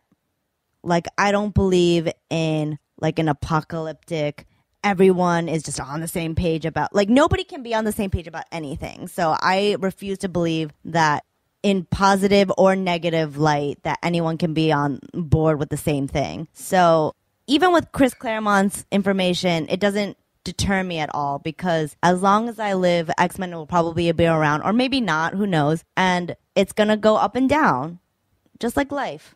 And Kitty Pryde is going to be president, and then she's not going to be. And then something else is going to happen, and maybe she will be. I was going to kind of agree, sorry, just to jump in, with Kay in the sense that I don't think we really have any evidence across human history to say, oh yeah, and then this one event happened, and then the struggle was over. So I think that cyclical thing is pretty true. I think it's like a pretty dire example of like the pushback that can happen, but I think it's always like that thing where it's like you take 3 steps forward and then you have to like go 2 steps back. So to me, I think it's actually very realistic. Yep. Okay, so very cyclical kind of take on human history, on human future. Anyone wants to argue against that? No, but I do have to kind of move us to the next segment, if that's okay. Yeah, sure. I was just going to say, if nobody has anything to add, sorry. I think we can wrap the segment right here. Yay! Yay. Oh, okay, cool. Let's move on to the next segment. All right, so now we're going to take a minute to talk about Magneto's dream. We had a lot of questions set up, but we're running out of time. We don't want to have another 10-hour podcast, although some people might want another 10-hour podcast. 10 hours. In that case, Corey says no. I agree. And if you want to spend 10 hours with us, you can go to our careers page and join our internship, and you can spend days with us, and we would love that if you're cool. Anyway, okay, cool. What's Magneto's dream? Really simply, Corey, what is it? Mutant over human. Homo superior. Yep. Awesome. Okay. Homo superior. Jamie. I think it's Homo superior, but I think it's that, but more, I'm being really, really verbose. It's more like, it's not just going to happen overnight. You have to fight for it. Mm. A Homo superior revolution. Yes. Ooh, yes, okay. Well said. Marius. I would actually argue against that. As in, I think that there's a really powerful scene in God Loves, in which we kind of get to see like a totally different vision on Magneto's dream. I mean, I think it makes sense in his head. It's not really realistic in my opinion, but what he wants is kind of like global socialism without poverty, without war, with him as like a dictator, even though he doesn't want to have it like called a dictatorship, which is understandable given his past in Nazi Germany. But I think that Homo superior is kind of like a part of that, but in his head, it's not even necessarily like suppressing the humans, but he wants to kind of like create a great place for the entire world. So I think his vision is kind of more complex. I completely agree with you, Marius, and I think we get to see that vision in House of M, because Scarlet Witch literally creates a world out of his vision. Yes. Nolan, what was your answer? I think, yes, Marius, it's more complex than that, but I must agree with Jamie that the only reason that Magneto seeks to bring humans down in his vision is that they are currently on top. His vision isn't primarily centered around humans. He just wants to save the mutants, and that means that they must free themselves from the yoke of the humans. Right. All right, so it's very different than Xavier's dream. there's mutant rule, although, not punishment to humans, but we definitely see in House of M that humans are not treated on the same level as mutants, and people with powers are sort of treated better. There's so much we could go into, and Marius, you wrote down some really awesome stuff. I would love to talk about how he blew up Genosha, and also I think it's an important point to bring out how many of the characters say that his dream has failed. But since we're running out of time, we're going to have to move into the alternative dreams as well, into the next segment. And so Cyclops, which we talked about, the Avengers at the end of Avengers versus X-Men, kills Professor Xavier. So spoiler alert, if you're living in 2011, Marius, why don't you take over the segment about Cyclops? And Corey, I know you're a big Cyclops fan, so I know you'll enjoy a lot of these questions and answers. I only wish I had my Cyclops glasses with me. Oh my God. I literally thought Cyclops was here last time. I was like, where are the fuck am I? Where I was transported to Earth 616 and when Cyclops was near me.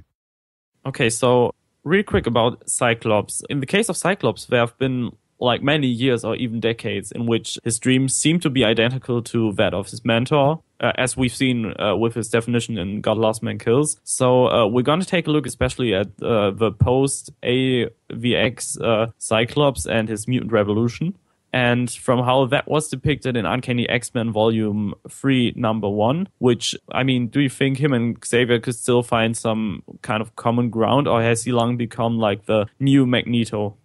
Corey? I think it's very unfair to call him the new Magneto. Mm-hmm. I think he still carries through Xavier's dream. He just never settled, and he constantly took strides and made choices that maybe Xavier wouldn't have made. He took action, and yes, some of them may have been negative, but he'll even say this, I did what I thought was right, and I did what I had to do for the dream.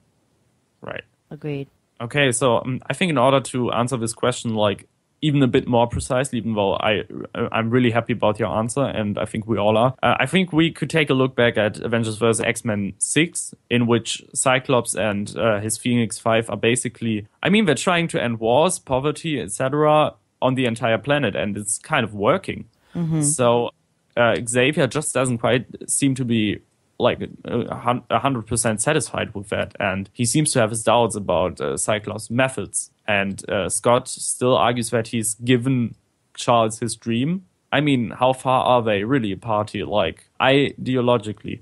Just to clarify, this is the utopian storyline, right? Yeah, it's Utopia basically in the middle of the Avengers vs. X-Men story arc after they acquired the Phoenix powers. Yeah. Jamie? Yeah, I was going to say, I think that the dissatisfaction comes from, there's a point, I think it's in the God Loves Man Kills segment where Magneto's talking about how he's you don't really understand my dream. It's really not quite the level you think it is. It's more we have to take power to force this to happen. And so I think that Xavier does not believe in that at all. So I think that's one of the reasons why the Phoenix Force doesn't, the idea doesn't work for him, because he wants it to kind of be a natural understanding of coming to. And I think he feels it's that Magneto idea of taking force. Right. And kind of pushing everyone into a new ideology. And I don't think that he believes that's really an authentic, effective way. Exactly. Right. Justin? I think it is reminiscent to me of the Buffy spinoff Angel in season 4 with Jasmine, because here you have a character who wants to make world peace, but they want to make world peace in their image. And I think when you talk about the Phoenix 5, these are 5 individuals, and power, this kind of power to these few people can be very dangerous. And the reality is that what they consider utopia is not what everybody else considers utopia. And I think it's a dangerous and slippery slope to put 5 people in charge of creating a world that they believe is a utopia. Right. True. Okay, so jumping back to Cyclops' mutant revolution, in my opinion, both Wolverine and the X-Men 40 and Uncanny X-Men Volume 3 32, in which he has ideological discussions with Emma, but also with Alex and Logan, they kind of give us a better understanding of his motives and aims when it comes to the revolution, but also when it comes to honoring what Xavier did before his death. So what did you think about that, about his motives, about his revolution in hindsight? Justin? If you want a revolution, Cyclops thinks you have to fight for it. And I think that's where he's at odds with Xavier. And personally, I am a little bit more behind Cyclops and Xavier, because Xavier seems to believe that in the back of his mind, but he acts differently. And Cyclops is out in the open with it. And I appreciate that. Corey? I just want to touch on a moment in that issue of Wolverine and the X-Men that I think is really underrated. And I think Cyclops' greatest fault and weakness is highlighted when Wolverine says, you need to learn to hate yourself a little bit. Yes. Cyclops is unable, because this, I love Cyclops. He's probably my favorite character. But he is unable to take a step back and look at the bigger picture of what he is doing outside of what he feels is right. And Wolverine really nails that. But on the other hand, I think that Cyclops during his mutant revolution might have like a lot of self-doubts and might also like be thinking to himself or be saying to himself, yeah, you're kind of doing this out of desperation, aren't you? And Kay, I think you've hinted at something like that in one of the previous segments. Yeah, well, I think that with Cyclops, it's interesting because he does take a different path than Charles, but at the same time, he falls into the same trap, I guess, of leadership in general, which is like, I have to put a brave face on even though I'm doubtful of all these things that are happening, and like having moments of reflection. Like Cyclops does have moments of being self-aware and having doubts, but he knows that he has to, or like, you know, Charles is one of his greatest influences, so of course he's gonna mirror what he does, and in doing that he kind of hides this doubtful part of himself in creating this revolution. And Wolverine, who is, you know, I don't want to say the polar opposite, because he's not really, but Wolverine, who's very, not even dismissive, but kind of just complacent in what he is, or has a lot of convictions about where he's going in life, or where he's not going in life, rather. Like, he's just like, my story doesn't have a happy ending. I figured that out a while ago. I've lived for much longer than you. You know, I've already figured it out. And like Scott, you just need to learn to hate yourself more. And I don't know where I was going with that.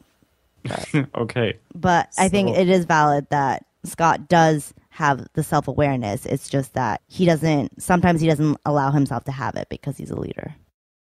All right. So really quick answer from each of you. Uncanny X-Men 600. Redemption for Cyclops. Realignment with Xavier's dream. Yes or no? Oh, can I answer? Go. Yeah, sure.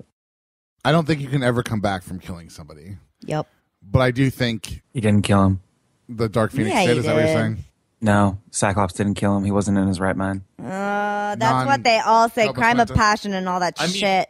Hey, Jean Grey was forgiven. I don't understand why Cyclops. I don't isn't, but forgive that's her. besides the point. I think she's bullshit too. Who did she kill? She didn't kill anybody. though. Forgave, like, she killed a whole planet. That wasn't Killed really her, millions of though. people. That was the Phoenix. Oh, what? Listen, yo, the greatest war heroes have killed just as many people as the worst. I don't like, care for serial war killers. heroes It's either. just- So Anyway, you are a pacifist. my soundbite No. for this is can't come back from it, but there is a sense of redemption for me because, I don't know, I thought it was a great moment. I never thought that he really needed redemption, but I don't agree with what he does, but let him live. I think he did fuck Cyclops. He only got interesting in this newest shit. Agreed. Agree. Sorry. Out from under the shadow of Xavier. That's where Cyclops gets interesting. All right. Any Cyclops defenders can jump in at any moment. Even though we weren't really shitting on him, really. She means Corey. Yeah. Corey and Marius.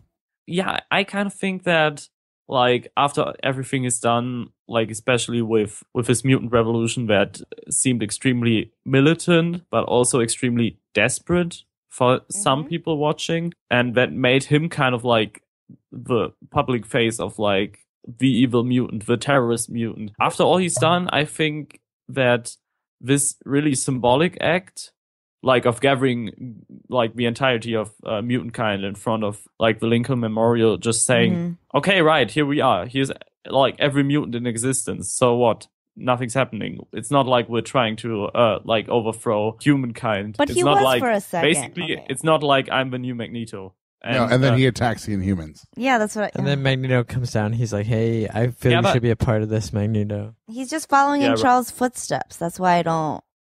But that's kind of why I think that this is kind of like a realignment with Xavier's dream. I mean, right. I I'm think with you, Marius. I'm with you. revolution was pretty much in line with Xavier's dream, but like with other methods that are kind of more fitting to like this new age, I guess. But Then again, I think that like the symbolic act has something like much more peaceful about it, much more like trying to set an example into the world. And that's kind of what Xavier would have been into. Yeah. So I totally agree with Magneto that he's lost his mind, but Xavier would have loved that. Right. That's, yeah. The words he used, I guess. And then again, of course, he attacks the Inhumans and dies in the Terrigen Mists. But I don't think we should get too much into that because we don't really know what happened. We don't know what happened yet, Yeah, and Marvel sure. doesn't want us to know what happened. Well, yeah. All right, so we could talk about Emma Frost, the Hellfire Club, Yeah. how, they believe in mutant rule through conspiracy, behind the scenes maneuvering, blah, blah, blah, business, all this other stuff, really interesting, but we don't have time. We'll let you think about that for yourselves, audience, which is why someone gave you a brain, biology, Darwin. Speaking of Darwin, we're going to talk about Apocalypse.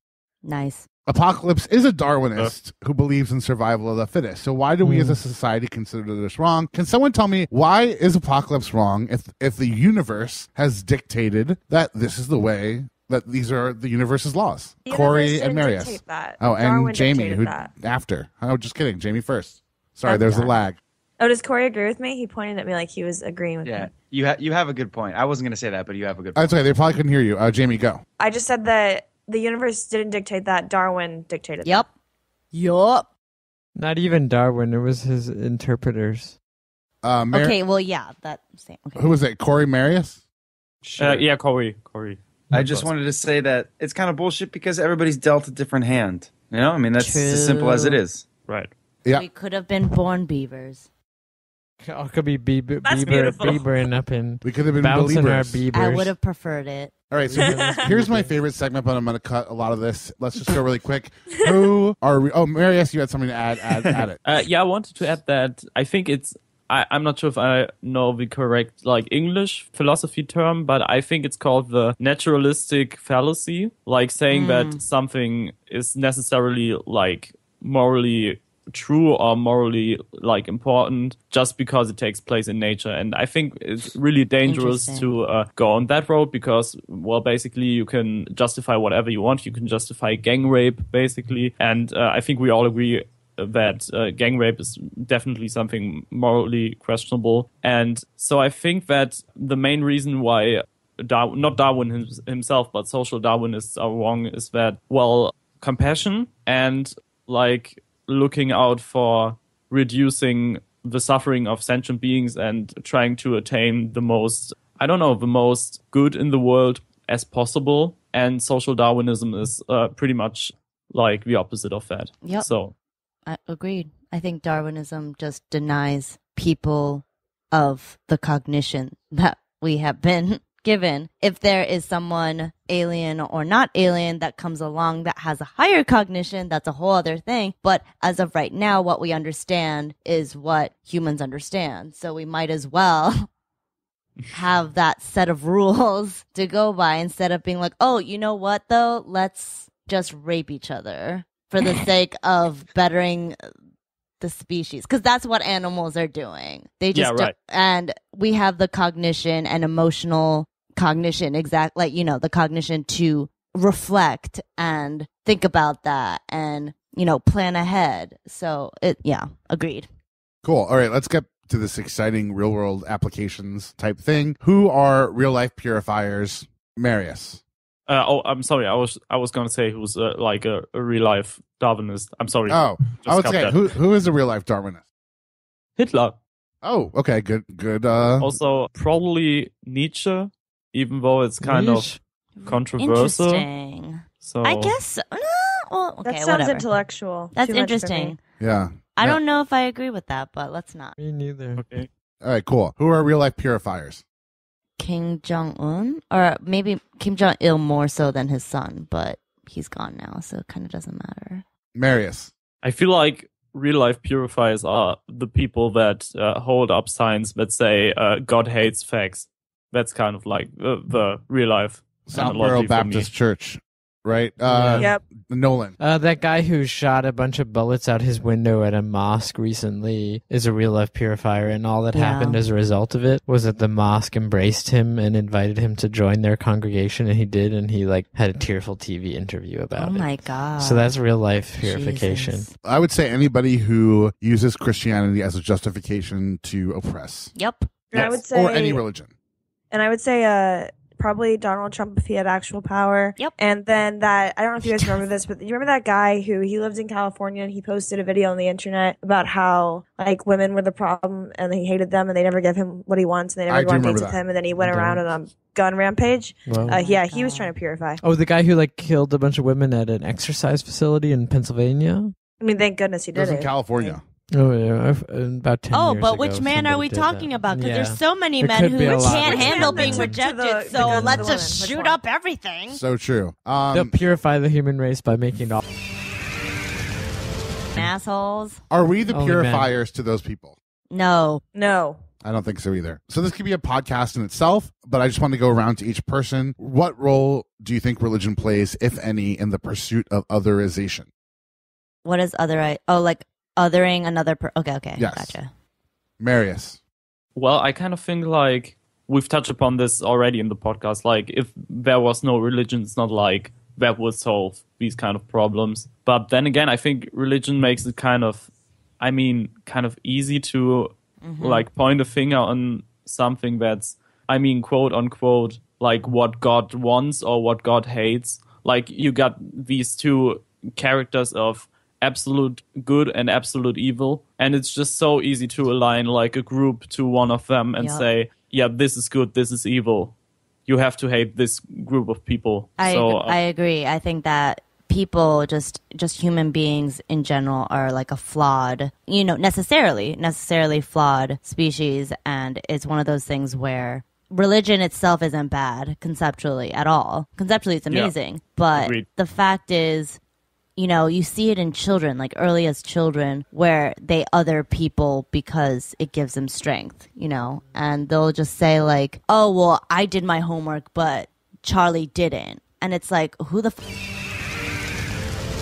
gives a shit? But like at the same time, like, but at the same time, like, mother. but at the same time, like that is a real thing. Like that's how you define yourself. Like that's how you learn. And it's interesting because that stuff continues to be an issue, and then religion gives probably too much leeway for people like that to be like, oh, well, I did this to grant my way into heaven, but you fucked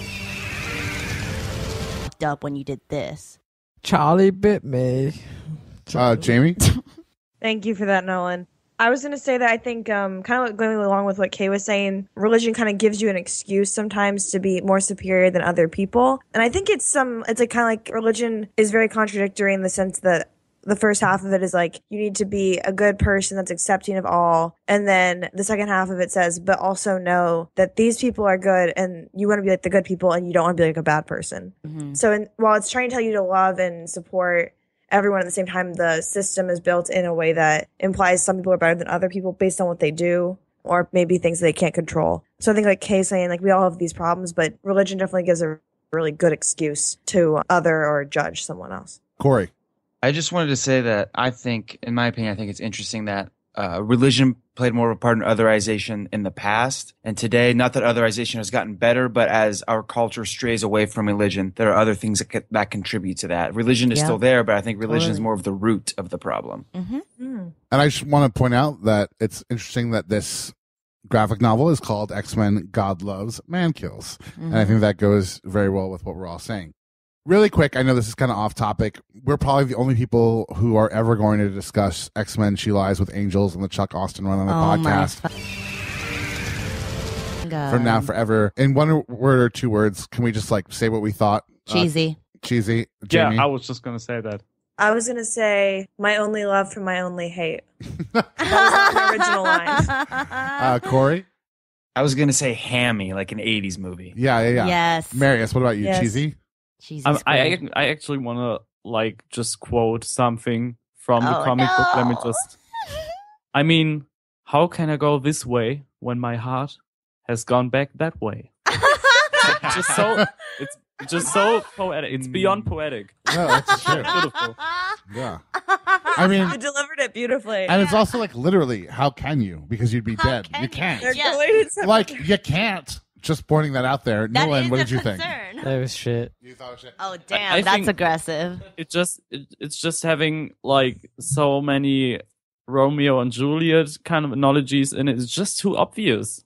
Well, it was very obvious. As a person who just hosted a Guilty Pleasures podcast, I did take a lot of pleasure in the Romeo and Juliet plotline of that story. I take a lot of pleasure. Okay, in 2 points. Number one, my favorite part is when Lauren and Paige have sex in the sky, nude. In front I of like her that. mother.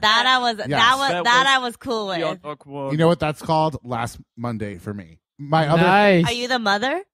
I would be one of his feathers. I would also like to point out, did I cry at the end? Yes. Why? Because I like cheesy things, and I don't really watch chick flicks, but I do like chick comics, and I think this was kind of one. I may have teared, and I think I sang the song in the head, like in the head. I heard his in my voice. head, It was right? beautiful in my I head. know it was beautiful in my head as well, but I was also like, this is so fucking cheesy. And then at the end, as I was tearing up, I was like, Justin, you have really poor taste. And then the crying became worse and worse, and then I was really He patronizing sings about for it. you. I was like, Yeah. y'all are 18. You don't know shit. no, I that's like that Rihanna song where she's like, he might as well take a gun and put it to his head. It's like, no, lady, you are fucking 16 years old. If he will get the fuck over it. Don't kill him. Write him a note. Set him up on a date after. I mean, he'll be fine. He'll be fine. You do you, Corey. I just wanted to say I couldn't even read that final song. I just I closed know. the comic. I And couldn't he do sings anymore. it only for me. I was Aw. like, who sings this? Hinder? Like, this is awful. It would be I like, heard like a yeah. bad Is song Hinder? going No, I heard a on, ballad. I'll be I heard a honest. ballad. That's how I heard it. I don't know Hinder either. I'll be honest, but it was. What is that? I really want to hear your voice. So- Say my name is so Like Nickelback's sweet. new I kind of Yeah. felt like, who's it? Rob, the guy who was Rob Thomas. I have that Yeah, song I on saw- my iPod. I'm Rob not ashamed. Thomas. Rob Thomas yeah. meets Nickelback. yes. Can we discuss how whenever the two lovers first like see each other backstage, they like begin a trope that continues for the next 5 issues where they like are always like arching their backs and their lips are about to touch and they're like saying like long paragraph sentences. I was With, like, like, girl, I wish I looked like that when I was 18. Are you shitting me? Like, fuck They're like you. always like a few centimeters away from kissing at all times. Like that's how much love they feel. The best was the Emma- grandma.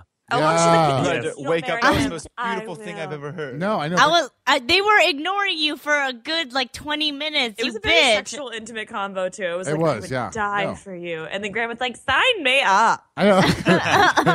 She was so into it. She would have left like instead. In an alternate timeline, she did. So Exactly. in She Lies with Angels, I think Julia Cabot is the daughter. She has a great monologue where she says that hating mutants is an excuse to turn inner pain into anger and focus it on someone other than yourself. An excuse for those whose own inadequacies are so immense that they can only feel less deficient by dominating others who must be categorized as beneath them. Naturally, I thought about the way Muslims are thought of in the United States and much of the Western world. I mean, there's a lot of Islamophobia in Europe, with all due respect to my fellow Europeans, and I'm sure Marius would agree with that. Donald Trump supporters, and I'm just repeating what they said. Although I'm very against them, I'm just saying what he said and what his supporters seem to think. Is that they want Muslims banned from coming to the United States completely. Ted Cruz has called for them being their neighborhoods in the United States, Americans being patrolled by the police. And Trump has also said that we should have a database of all Muslim people in America. In this real world example, does everyone who wants that fall into what Julia Cabot is discussing in the quote I referenced? Corey.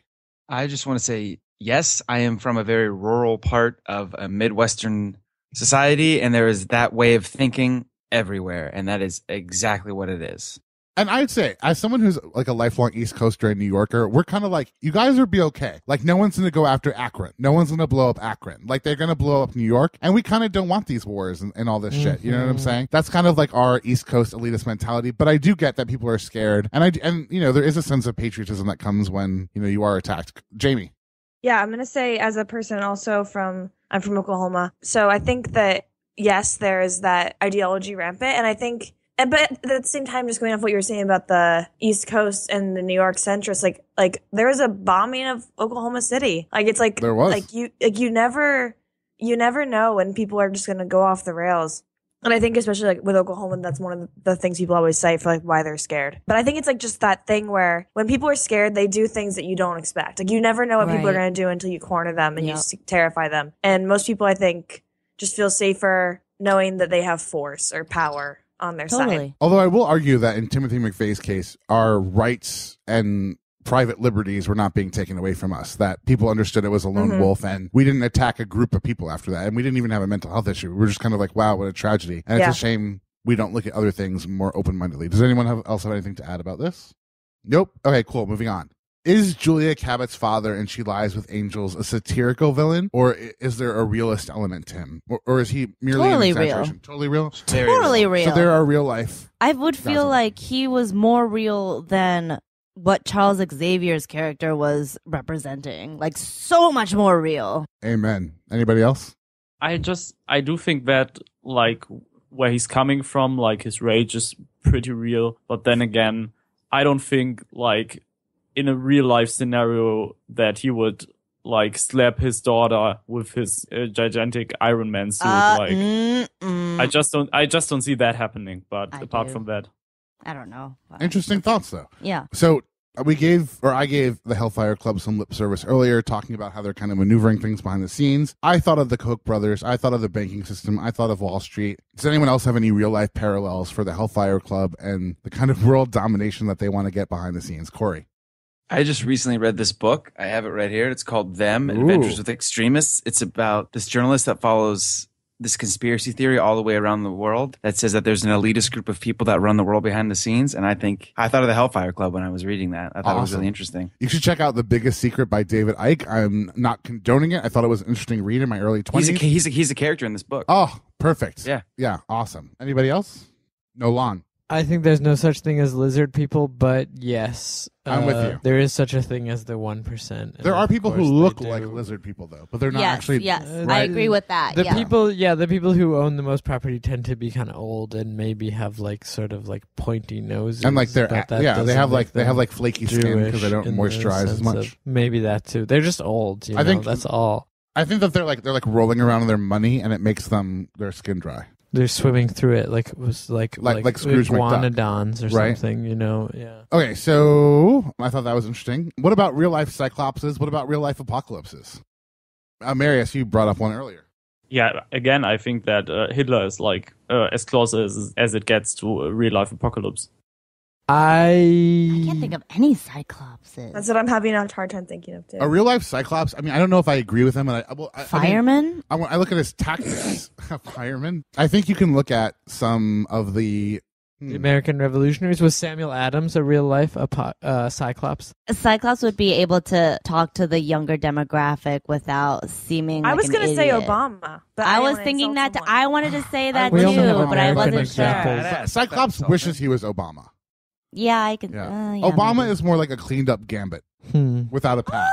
No. Okay. Yeah. Okay. Remember my Jamaican Gambit? Yes, I do. It was. I feel like Obama's not conflicted enough to be Cyclops. I don't know. No, I'm kind of. I feel like he's caught between activism and being the man. So you know what? Now that we have 163 people listening to our podcast, can one of you please send us an email or leave us a comment and let us know? We're talking about real life Cyclops or Apocalypse. Yeah, we're talking about some really controversial shit in here. Yeah, right. We need opinions. All right, so last question, and Marius is going to be a little bit different for you because there is a European dream, there is an Australian dream. I have not read the analogous dreams for Asia, but it's either Xavier or Magneto's dream or anyone else's dream that we discussed, Apocalypse, the Hellfire Club, and Frost. Are these dreams rooted in the American dream and or European dream? Marius, go. Well, from a European perspective and from someone who's kind of, dealt with the American dream on, I don't know, maybe a too superficial level in school, I don't think so. I wouldn't say so, because I think what the American dream includes, like the pursuit of happiness, but also kind of like a libertarian approach, like wanting to be kind of free of government, kind of self-determined. I think it's just kind of more to that than like just equality and happiness. I think it's more. I think it's more politically, like, what's the word? Charged. I was just going to say that. Charged, precise. Determined. I would say it's like more precise and it goes into kind of a different direction. I would agree. I think that the American dream is so specific, and I don't know if any of the dreams that we've discussed today could really be pigeonholed in that. Corey, Jamie, and then Nolan? To me, the American dream is simply that anything is possible. If you work hard enough, you can be happy in the pursuit of happiness and all that. So on that basic level, somewhat Charles's dream is that if we work hard, we'll have this happiness and peaceful coexistence. That's on a very light level. I don't think there's any similarity to any of the things we've talked about. Jaime? I think that the Hellfire Club is definitely a manifestation of the American dream in the sense that it's like the complete highest, toppest tier of achievement. And then I would say that I think Magneto's dream is probably also closer to the American dream just because it has a little bit of a superiority slant to it, kind of like a pull yourself up, like fight for it, like slant. And I would actually say that I think Charles's dream is less because I think a lot of the American dream is about like, I guess it depends on how cynical you're being. I say a lot of the American dream is based on fighting really hard to be the best. And if you interpret that as the best you can be, then I would say Charles' dream is yes. But if you interpret that to be the best, then that's like the opposite of Charles' dream.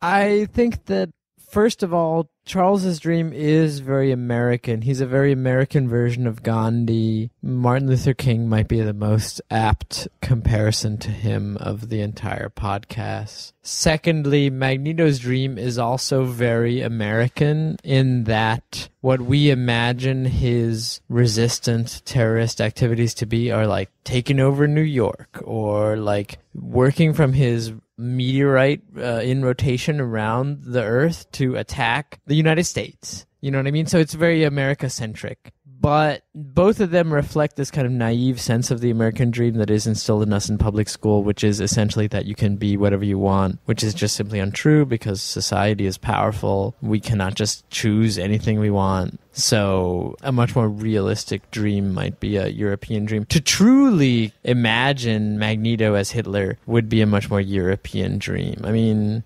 that's some real shit. He tried to take over the whole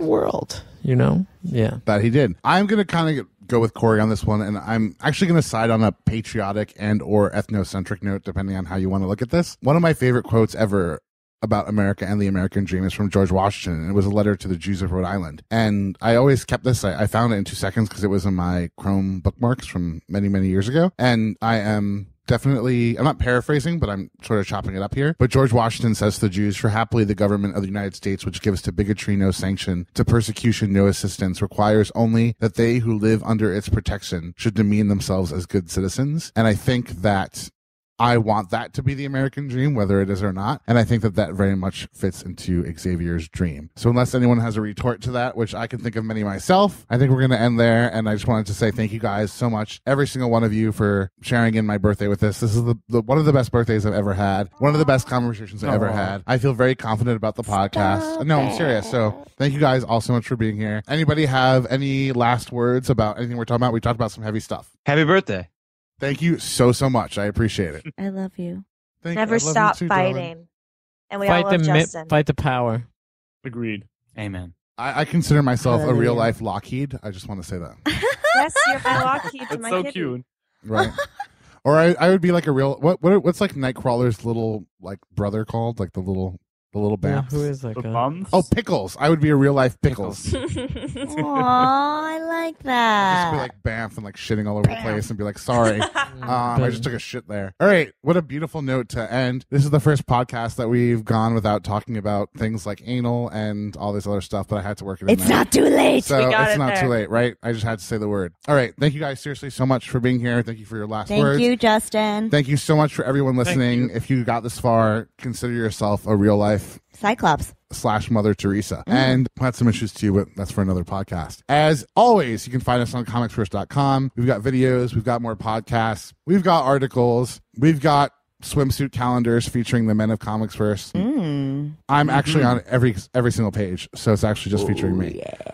And I'll actually pay you $12.99 just to get it. I'll if you want it, I'll give you $12.99. Worth it. Right? 2017. Always giving back. I'm ordering that shit right now. Right. Anyway, Tasty. I'm not, like, as Cleopatra once said to Mark Antony, I'm not above prostituting myself for my country, and I'm not above prostituting myself for about 1,000 hits per podcast. Word. All right. I love you all. And prostitution's cool. All right. Love you all. Just kidding. All right. Have a good one. I'm a prostitute. We're all prostitutes, in my opinion. Mm-hmm. Bye, guys. Prostitutes in my heart.